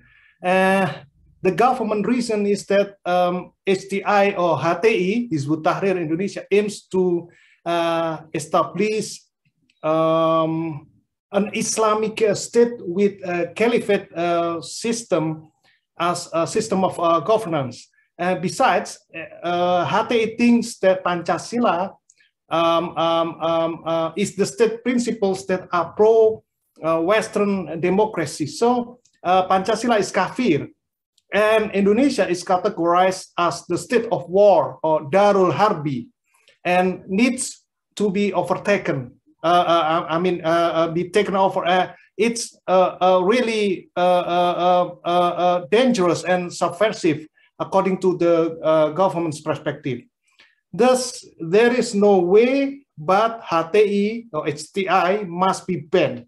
However, I think the HTI ban is because they are aggressive and provocative, to burn, to strongly encouraging the spirit of populism among Muslims. So it really disturbs the Jokowi's political maneuver in the contestation against Prabowo. And because the supporters of Jokowi understand that their opponents use the strategy of instrumentalization of religion, one of the conservative figures and also an intellectual actor at making MUI fatwa, quote-unquote, forbidding Muslims to choose a kafir as their leader, Kiai Haji Ma'ruf Amin. Anyway, his actual background is NU, Nahdlatul Ulama, the moderate one, but it seems the conservative wing of NU. Ma'ruf Amin had been offered as a candidate of the vice president together with Jokowi. What next after Ma'ruf Amin joined with Jokowi? Furthermore, as I mentioned before, Prabowo was appointed as a Minister of Defense.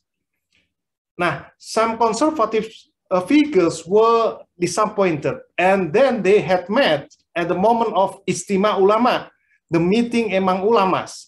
They relatively agree with utopian ideals of HTI, which insists to establish the Islamic State, accommodate the caliphate system, and implement Sharia as a legal system in the state formally.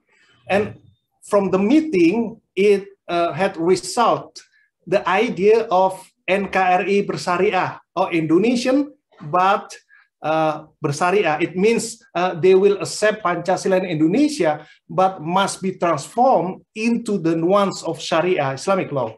From this part, I want to argue that when the forum of Istimewa Ulama is institutionalized, it will have a bigger possibility to become a political party. And if the forum, Istimewa Ulama, transforms itself to become a party, they will have an opportunity to involve in the next political contestation. They also will have representatives at the parliamentary house, Gedung DPR. If getting at least 4% of the national voters, it's about the parliamentary threshold, yeah, they will be successful. So like or dislike, they have to affirm the system of formal democracy. It seems to be more realistic.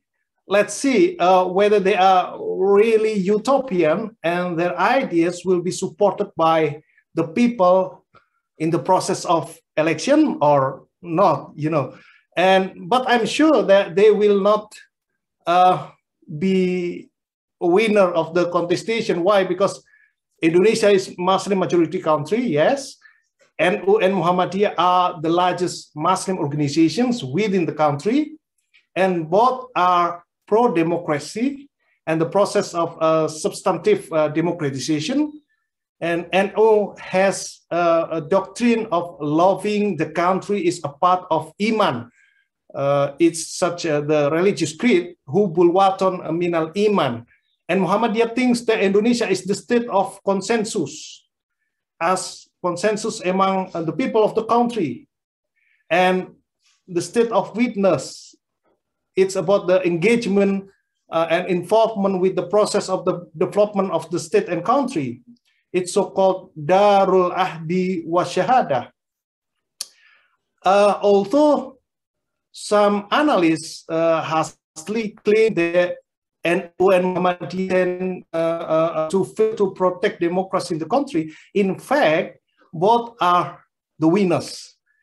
And we know today, and despite the fact that they have not fought directly in the real political contestation, the high politics that they have played, especially forging the political literacy in the grassroots level, seem to be effective to protect the creation of the state and nation. So I think if there is a question, does political Islam lead to Islamic populism in the context of Indonesia? Obviously, no, does not. The realist political parties do. One of the intellectual actors of Islamist populism, his name is Amin Rais, Professor Amin Rais, alumnus of the University of Chicago. Actually, his background is Muhammadiyah, but maybe from the pragmatist wing, he just established the Partai Ummah. So, does Islamic populism lead to democratization once again? No, does not. I think in the context of Indonesia, no, does not. They seem to be an obstacle of the process of substantial or substantive democratization, and Islamist populism is therefore ineffective strategy of real politics. But this is very specific case that we had faced. Thank you, Dr. Avdi. Thank you, Dr. Thank you, Mr. Bachtiar, for the presentation on the, highlighting the case of Indonesia, how, to what extent is the concept of Ummah used in a populist way and its impact in politics. We move to Dr. Kaotar on the issue of populist ideologies tend to glorify the common man and advocate supremacy of the masses over the elite and call for the revival of traditional values, defying foreign economic, political, and cultural domination. Do you think the rise of populism in the Muslim world is a consequence of social history marked by violent dispossessions, exploitation, and impoverishment rooted in the colonial past? The floor is to you, Dr. Thank you, Dr. Avdi. Thank you for this question, because I believe that it's a very important question, especially that whenever we read studies, or whenever there are studies that are conducted about populism and democracy, especially in the ex-colonized countries, not many are taking into account the particular context. And colonialism, for instance, is not often referred to as a possible factor for the rise of populism.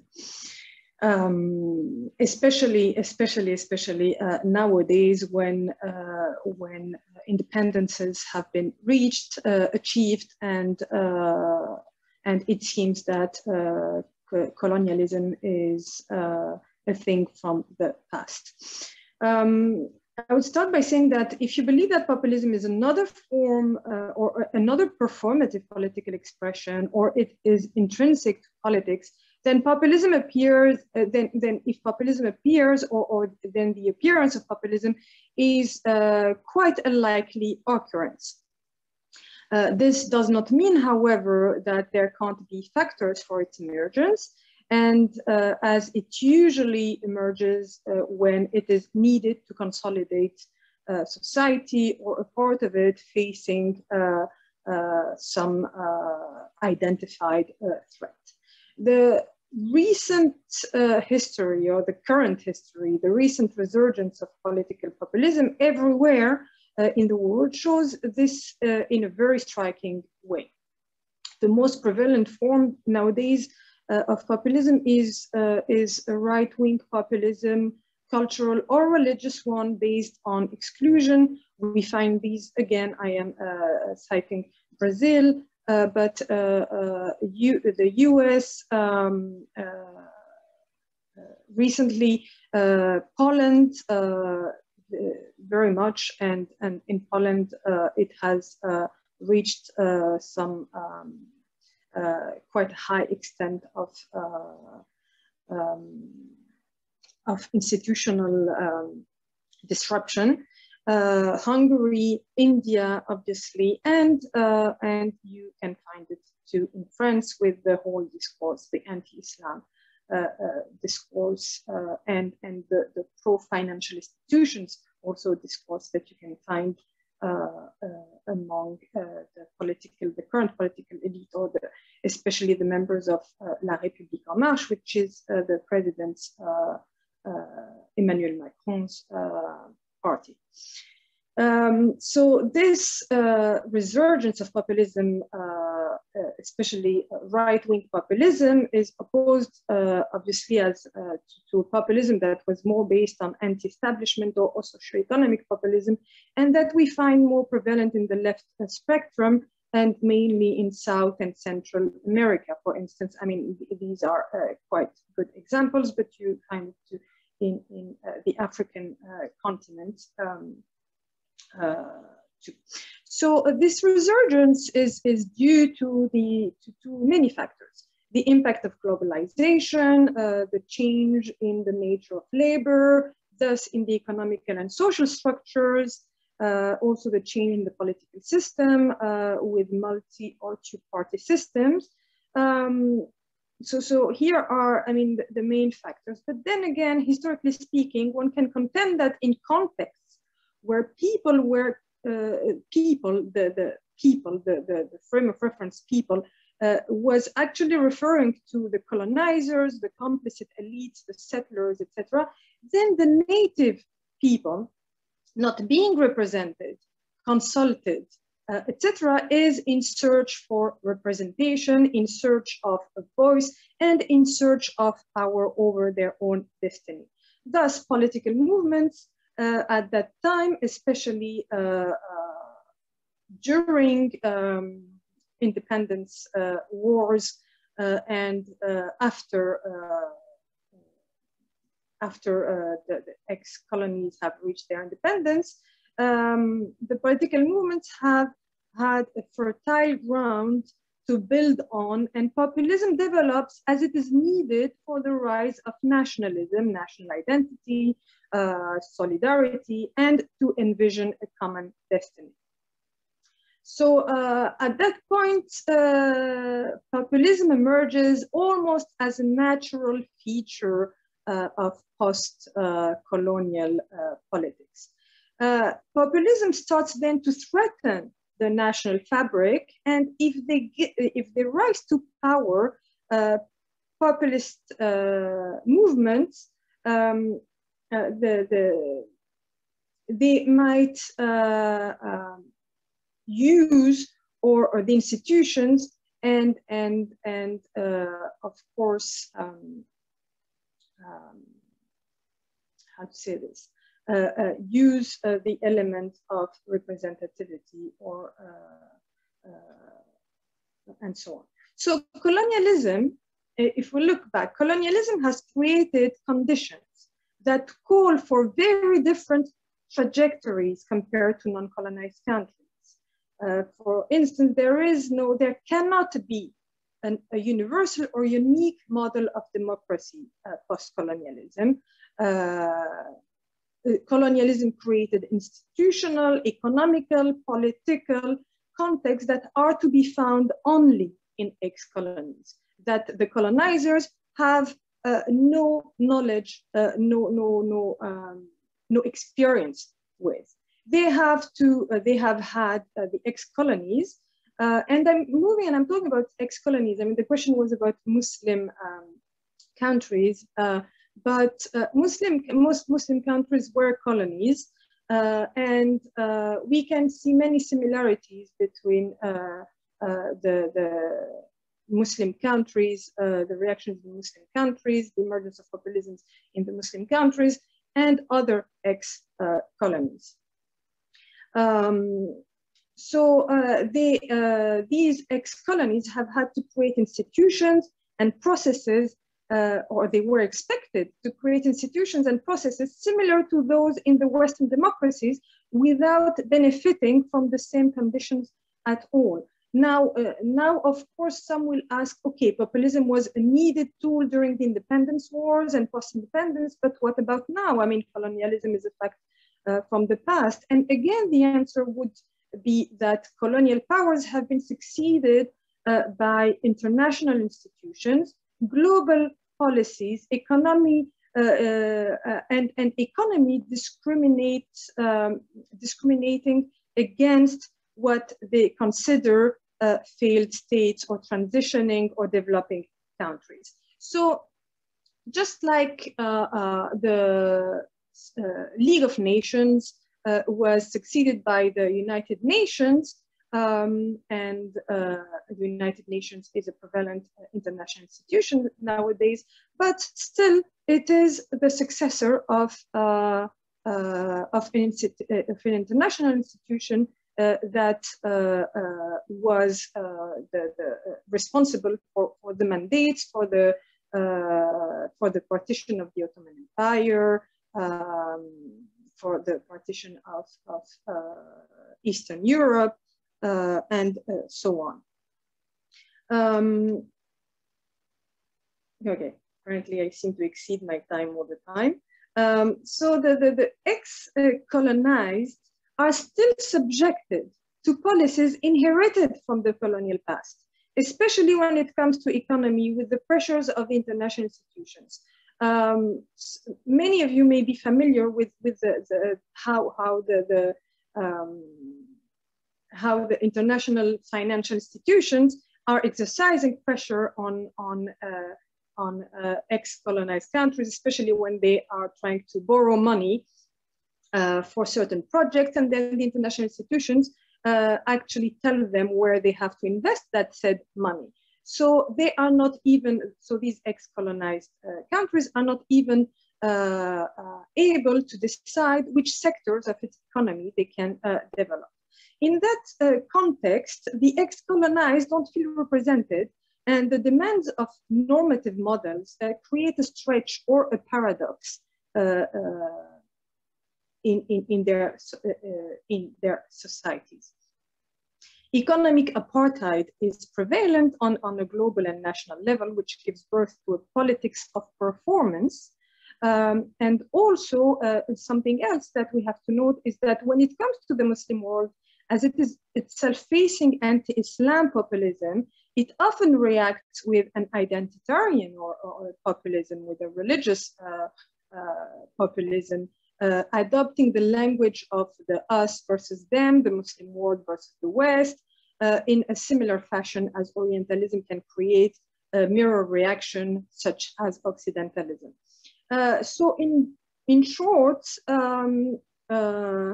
of course, the colonial past and present, we can see that there is a colonial present. Of course, it has evolved, and it does not express itself in the same with the same tools or in the same way. But colonialism, exploitation, dispossession, and all these phenomena that are really rooted in the colonial past have influenced and continue to influence the emergence and the development of populist discourses, populist movements in the ex-colonies, and for our purpose here in the Muslim world a fortiori. So thank you very much. Thanks a lot, Dr. Kaotar, for your presentation. We say that colonial experience and even post-colonial settlements can be counted as powerful factors impacting populism in the Muslim world. We move now to Professor Yilmaz. Can there be a link between populism in Muslim world and religious extremism and radicalization, especially through rhetoric of political leaders manifested through emotional speeches, tears, crying in front of masses, and so on? And if so, how should Muslim society respond to that? The floor is to you, Professor Yilmaz. Thank you. First of all, radicals, Islamist radicalists, jihadists, etc., they don't need populism to be radical. Even without populism, they are radicals anyway. And throughout centuries, we've seen many people who claim to be acting on behalf of Allah or in the name of Allah and doing terrible things.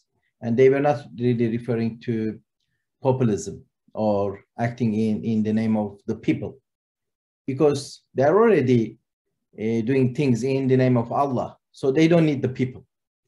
But on the other hand, populist rhetoric and populist narratives in the long run may have support radicalism, and it is like a conveyor belt. So it is not as radical as jihadism or Islamist, whatever, but this conveyor belt, it can take people in the mainstream, center, left of center, right of center, and then travel them towards radicalization. Why?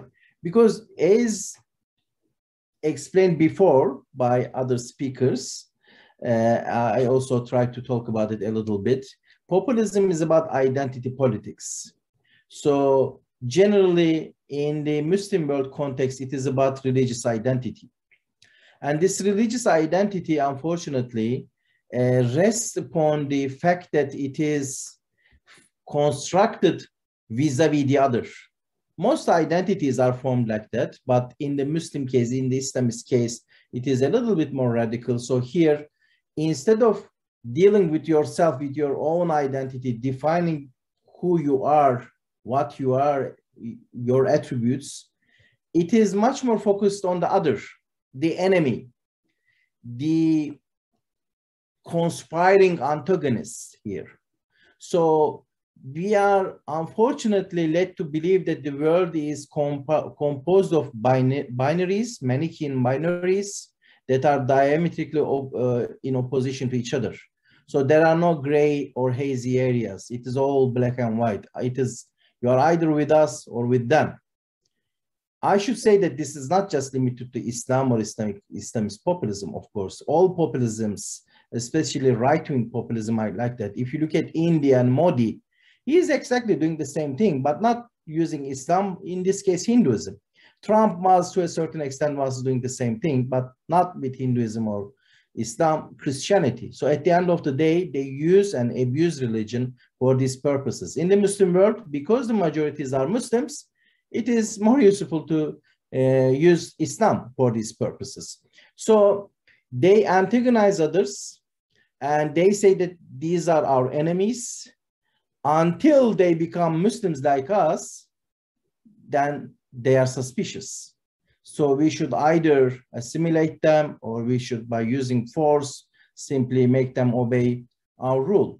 This is what's been going on. And of course, this is not something about democracy. If you look at Quran, it is not even, I wouldn't, from my own perspective, I wouldn't even call it Islamic, because if you look at Quran, it talks about fighting, warring non-Muslims. It is about their animosity towards Muslims, and they don't want to have peace. They want to kill Muslims, etc. That's why Islam talks about polarization. Islam talks about animosity, etc.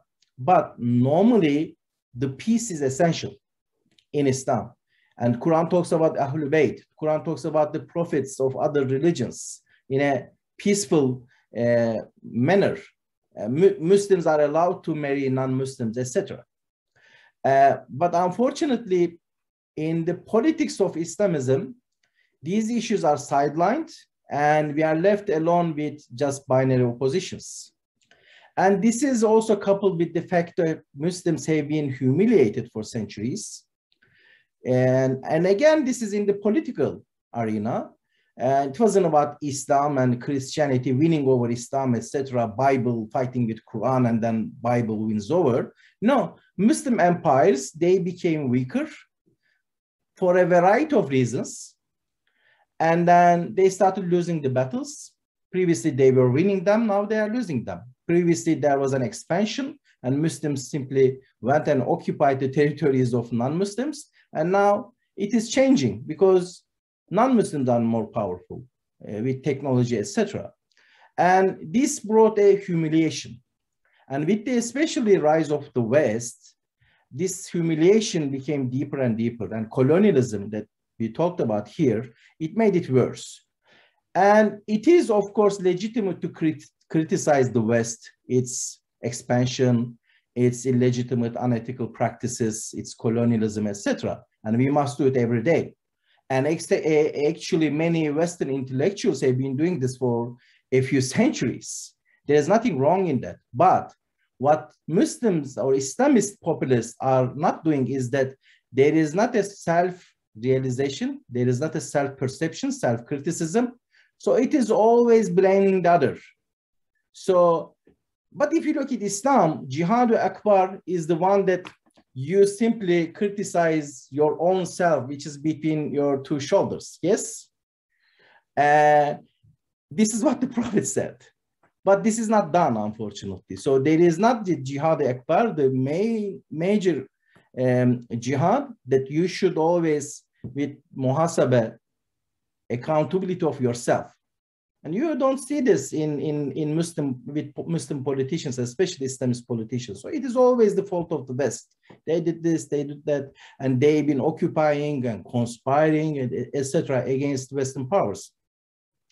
So when there is no criticism and there is no rational and scientific analysis of what went wrong with the Muslim world or with Turkey or Indonesia, why we were occupied, etc., because there must be some internal reasons as well, some domestic reasons. It's not just fault of others all the time. This is childish. This is very immature. It doesn't work like that. So all this rhetoric, unfortunately, irrationalizes individuals if they, of course, are under the influence of the Islamist rulers. But unfortunately, sometimes these Islamist populists, they are very charismatic. They talk about Islam, and sometimes they are very religious.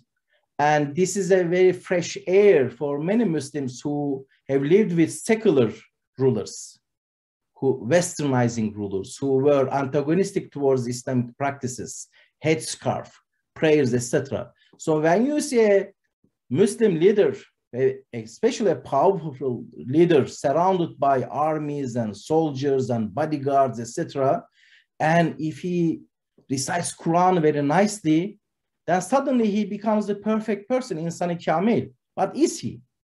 Is he corrupt? There is a study by two American Muslim scholars, Islamicity Index.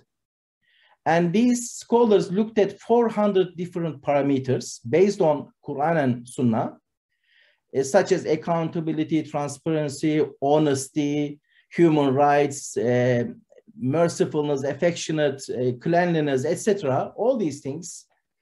And according to this index, Iceland, Sweden, etc., they are the most Islamic countries. The best in the Muslim world is Malaysia, but I think it is the 40th. And others, Iran 170 and Turkey 110, Saudi Arabia 180, etc. And there are not thousands of countries. There are just about 200. So according to Islamic criteria, Muslim majority nations are not really Islamic nations. But there is no self-criticism, and you always talk about the enemies, others, conspiracy theories, so you are playing with the emotions. And this, of course, makes people angrier, especially the youth, and it, of course, radicalizes people. And I think the major reason why this happens is that it is rooted in Islamic jurisprudence. I will go back to my previous point here. And concepts such as darura, for instance, ad-darurat tubihal mahdurat. So necessity makes the unlawful, illegitimate, lawful. Normally, this is what is necessity. Normally, this is about survival of an individual. If you are in a desert, dying out of starvation, okay, then you are allowed to eat pork. That's it. But unfortunately, Muslim scholars over centuries, they have expanded this concept and they generalized it. So everybody uses darura. So if a Muslim politician is under difficulty, he just tells a lie. He says, this is not haram because it is a necessity. I am saving my nation here. I'm saving Islam here. I'm doing this for Allah. So corruption, okay, I am stealing, but there are these secular enemies. They are attacking our headscarf. They are not building enough mosques. So I'm stealing this so that I will be powerful, so that I won't lose the elections. I'm doing this for Allah.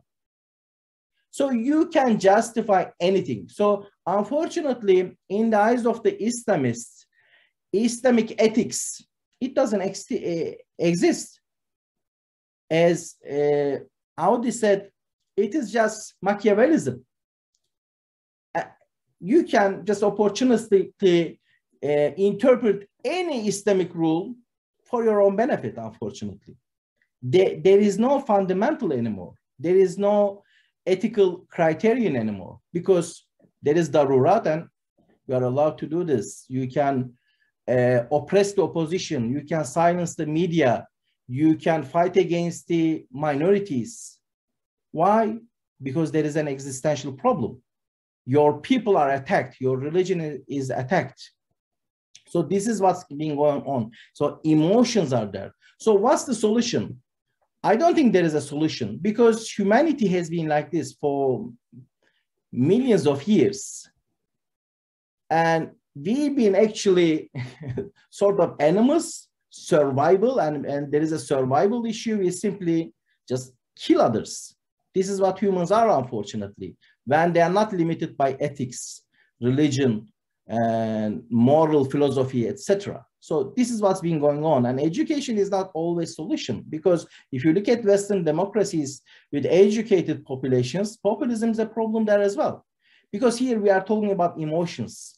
And if you talk to marketing specialists and economists, behavioral economists, they will tell you how to play with people's emotions by using different colors, different musics, etc. So under these instances, doesn't matter if you have a PhD in nuclear energy or you are an astrophysicist, etc. You suddenly turn into an animal.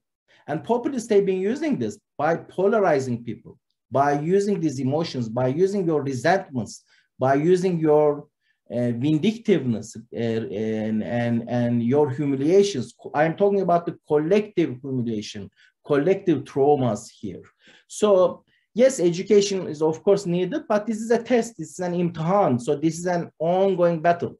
So there is no easy and fixed solution for this. So, and democracy is not just a fixed thing, a status that you earn it like a PhD, then until you die, you are a doctor. No. When you have a democracy, you have to cherish and nourish and protect it every day. It's like a marriage. So you are married, okay, everything is done. No, your wife can leave you anytime if you are a stupid husband, if you don't do your work, etc. So you should be careful every day. So democracy is like this. It is very fragile, and populists can take advantage of democracy's weaknesses, because there is a freedom of speech. You can speak your mind. You can talk about emotions. You can criticize whoever you want, etc. So it is a very perfect environment for populism and radicalism to grow. So every day, these issues need to be discussed, and self-criticism, unfortunately, is one of the missing gems in the Muslim world. It is very rare, unfortunately, self-criticism, and it has to be taught even in primary schools. Saying sorry, saying that you must be also at fault, not always the others, not your friend, yeah, not your enemies, not the West. So also an objective evaluation of the West. Yes, the West has done many mistakes. In Afghanistan, they are doing new mistakes, etc. But if you look at objectively, Muslim empires, they were not composed of angels, Muslim nation states, Muslim rulers. We've done all make similar mistakes. Many Muslim majority nations, if you look at them now, they are 90% Muslim, 85% Muslim, 99% Muslim. Only 100 years ago, they were only 50% Muslim. What happened to them? Terrible things happened in many parts of the Muslim world. So it's not just only the American Indians who were massacred and subject to the genocide, etc. So we should be objective on these issues and self-critical. I think this could be one of the solutions. It is a long-term battle, unfortunately, and there are no easy fixes, as I said. Thank you. Thanks a lot, Professor Ihsan, for your presentation. If I may just add a small point here on the relation to Islamicity index, then based on this, probably we need to, aside from Muslim world, we need to have somewhere an Islamic world. So additional Islamic world, which is not much present in the Muslim world, is it? Based on this index. Sorry. I think due to the time, we need to skip question and answer sessions. If you allow me to conclude the main findings that we have learned from panelists today, I hope this webinar would be a step forwards on this issue of populism, Islam and democracy, considerably studied, and I hope this will be encouraging for further studies, especially to deepen the research on main points that were highlighted here by panelists.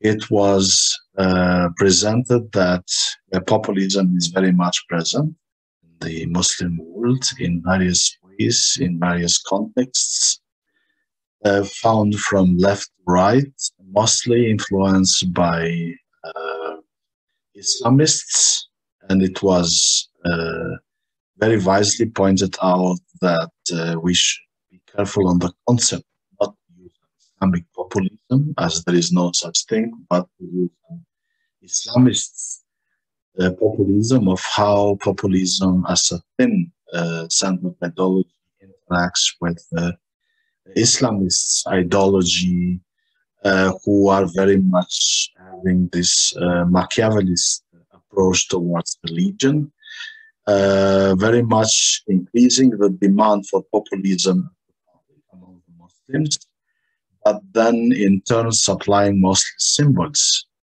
of religion, not really the content, not really the substance of religion, which is very much based on ethics.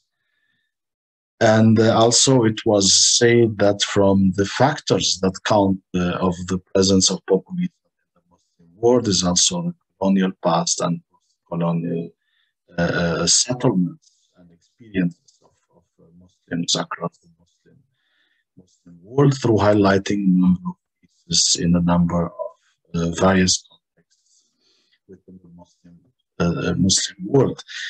It was also said that populism in the Muslim world doesn't seem to be much healthy for the development of democracy, as it might raises the interest of people to participate in politics, but then it politicizes the issue towards dividing, towards demarcating Muslims and non-Muslims, and then seeing things into black and white, and also endangering somehow the pluralism, which is the very essence of of democracy. And based on this, we can also add that the current populist answer within the attempts to democratize a number of the Muslim world, like the Arab Spring. For example, populism might be seen as losing the chance, losing the historical chance for democracy to place in the Arab world. Since populism, it was said that it's not an answer. Yes, populism is a good strategy to come to power, but once you are in power, really you are not able to provide a solution to the issues which are at stake for the society and for the people. By those conclusions, I would like to thank all the panelists, Professor Yilmaz, Dr. Moniruzzaman, Dr. Syaza, Dr. Kaotar, and Mr. Bachtiar for a very fruitful contribution and very insightful discussions on the issue of populism, Islam populism, and democracy, how populism is used as a platform to mediate between the not easily relationship between Islam and democracy, just making probably compromising the very coexistence which supposedly is doable and is needed by the Muslims around the world. By this, I would like to pass the floor to Sister Aina. Yes. Okay, thank you to all. Thank you very much to our panelists today, Mr. Hassan Bachtiar, Professor Ihsan Yilmaz, Dr. Moniruzzaman, Dr. Syaza Farhana, and also Dr. Kaotar Guediri. So before we end this session, maybe all of us can turn on the camera and smile to capture some of pictures.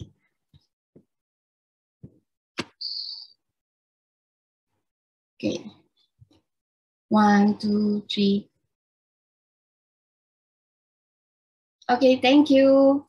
So we hope all of our audience have had a meaningful discussion today. Let's end our event today with recitation of Tasbih Al-Farah and Surah Al-As.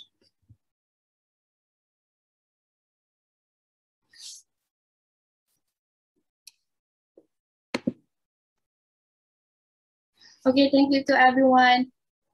Have a nice day.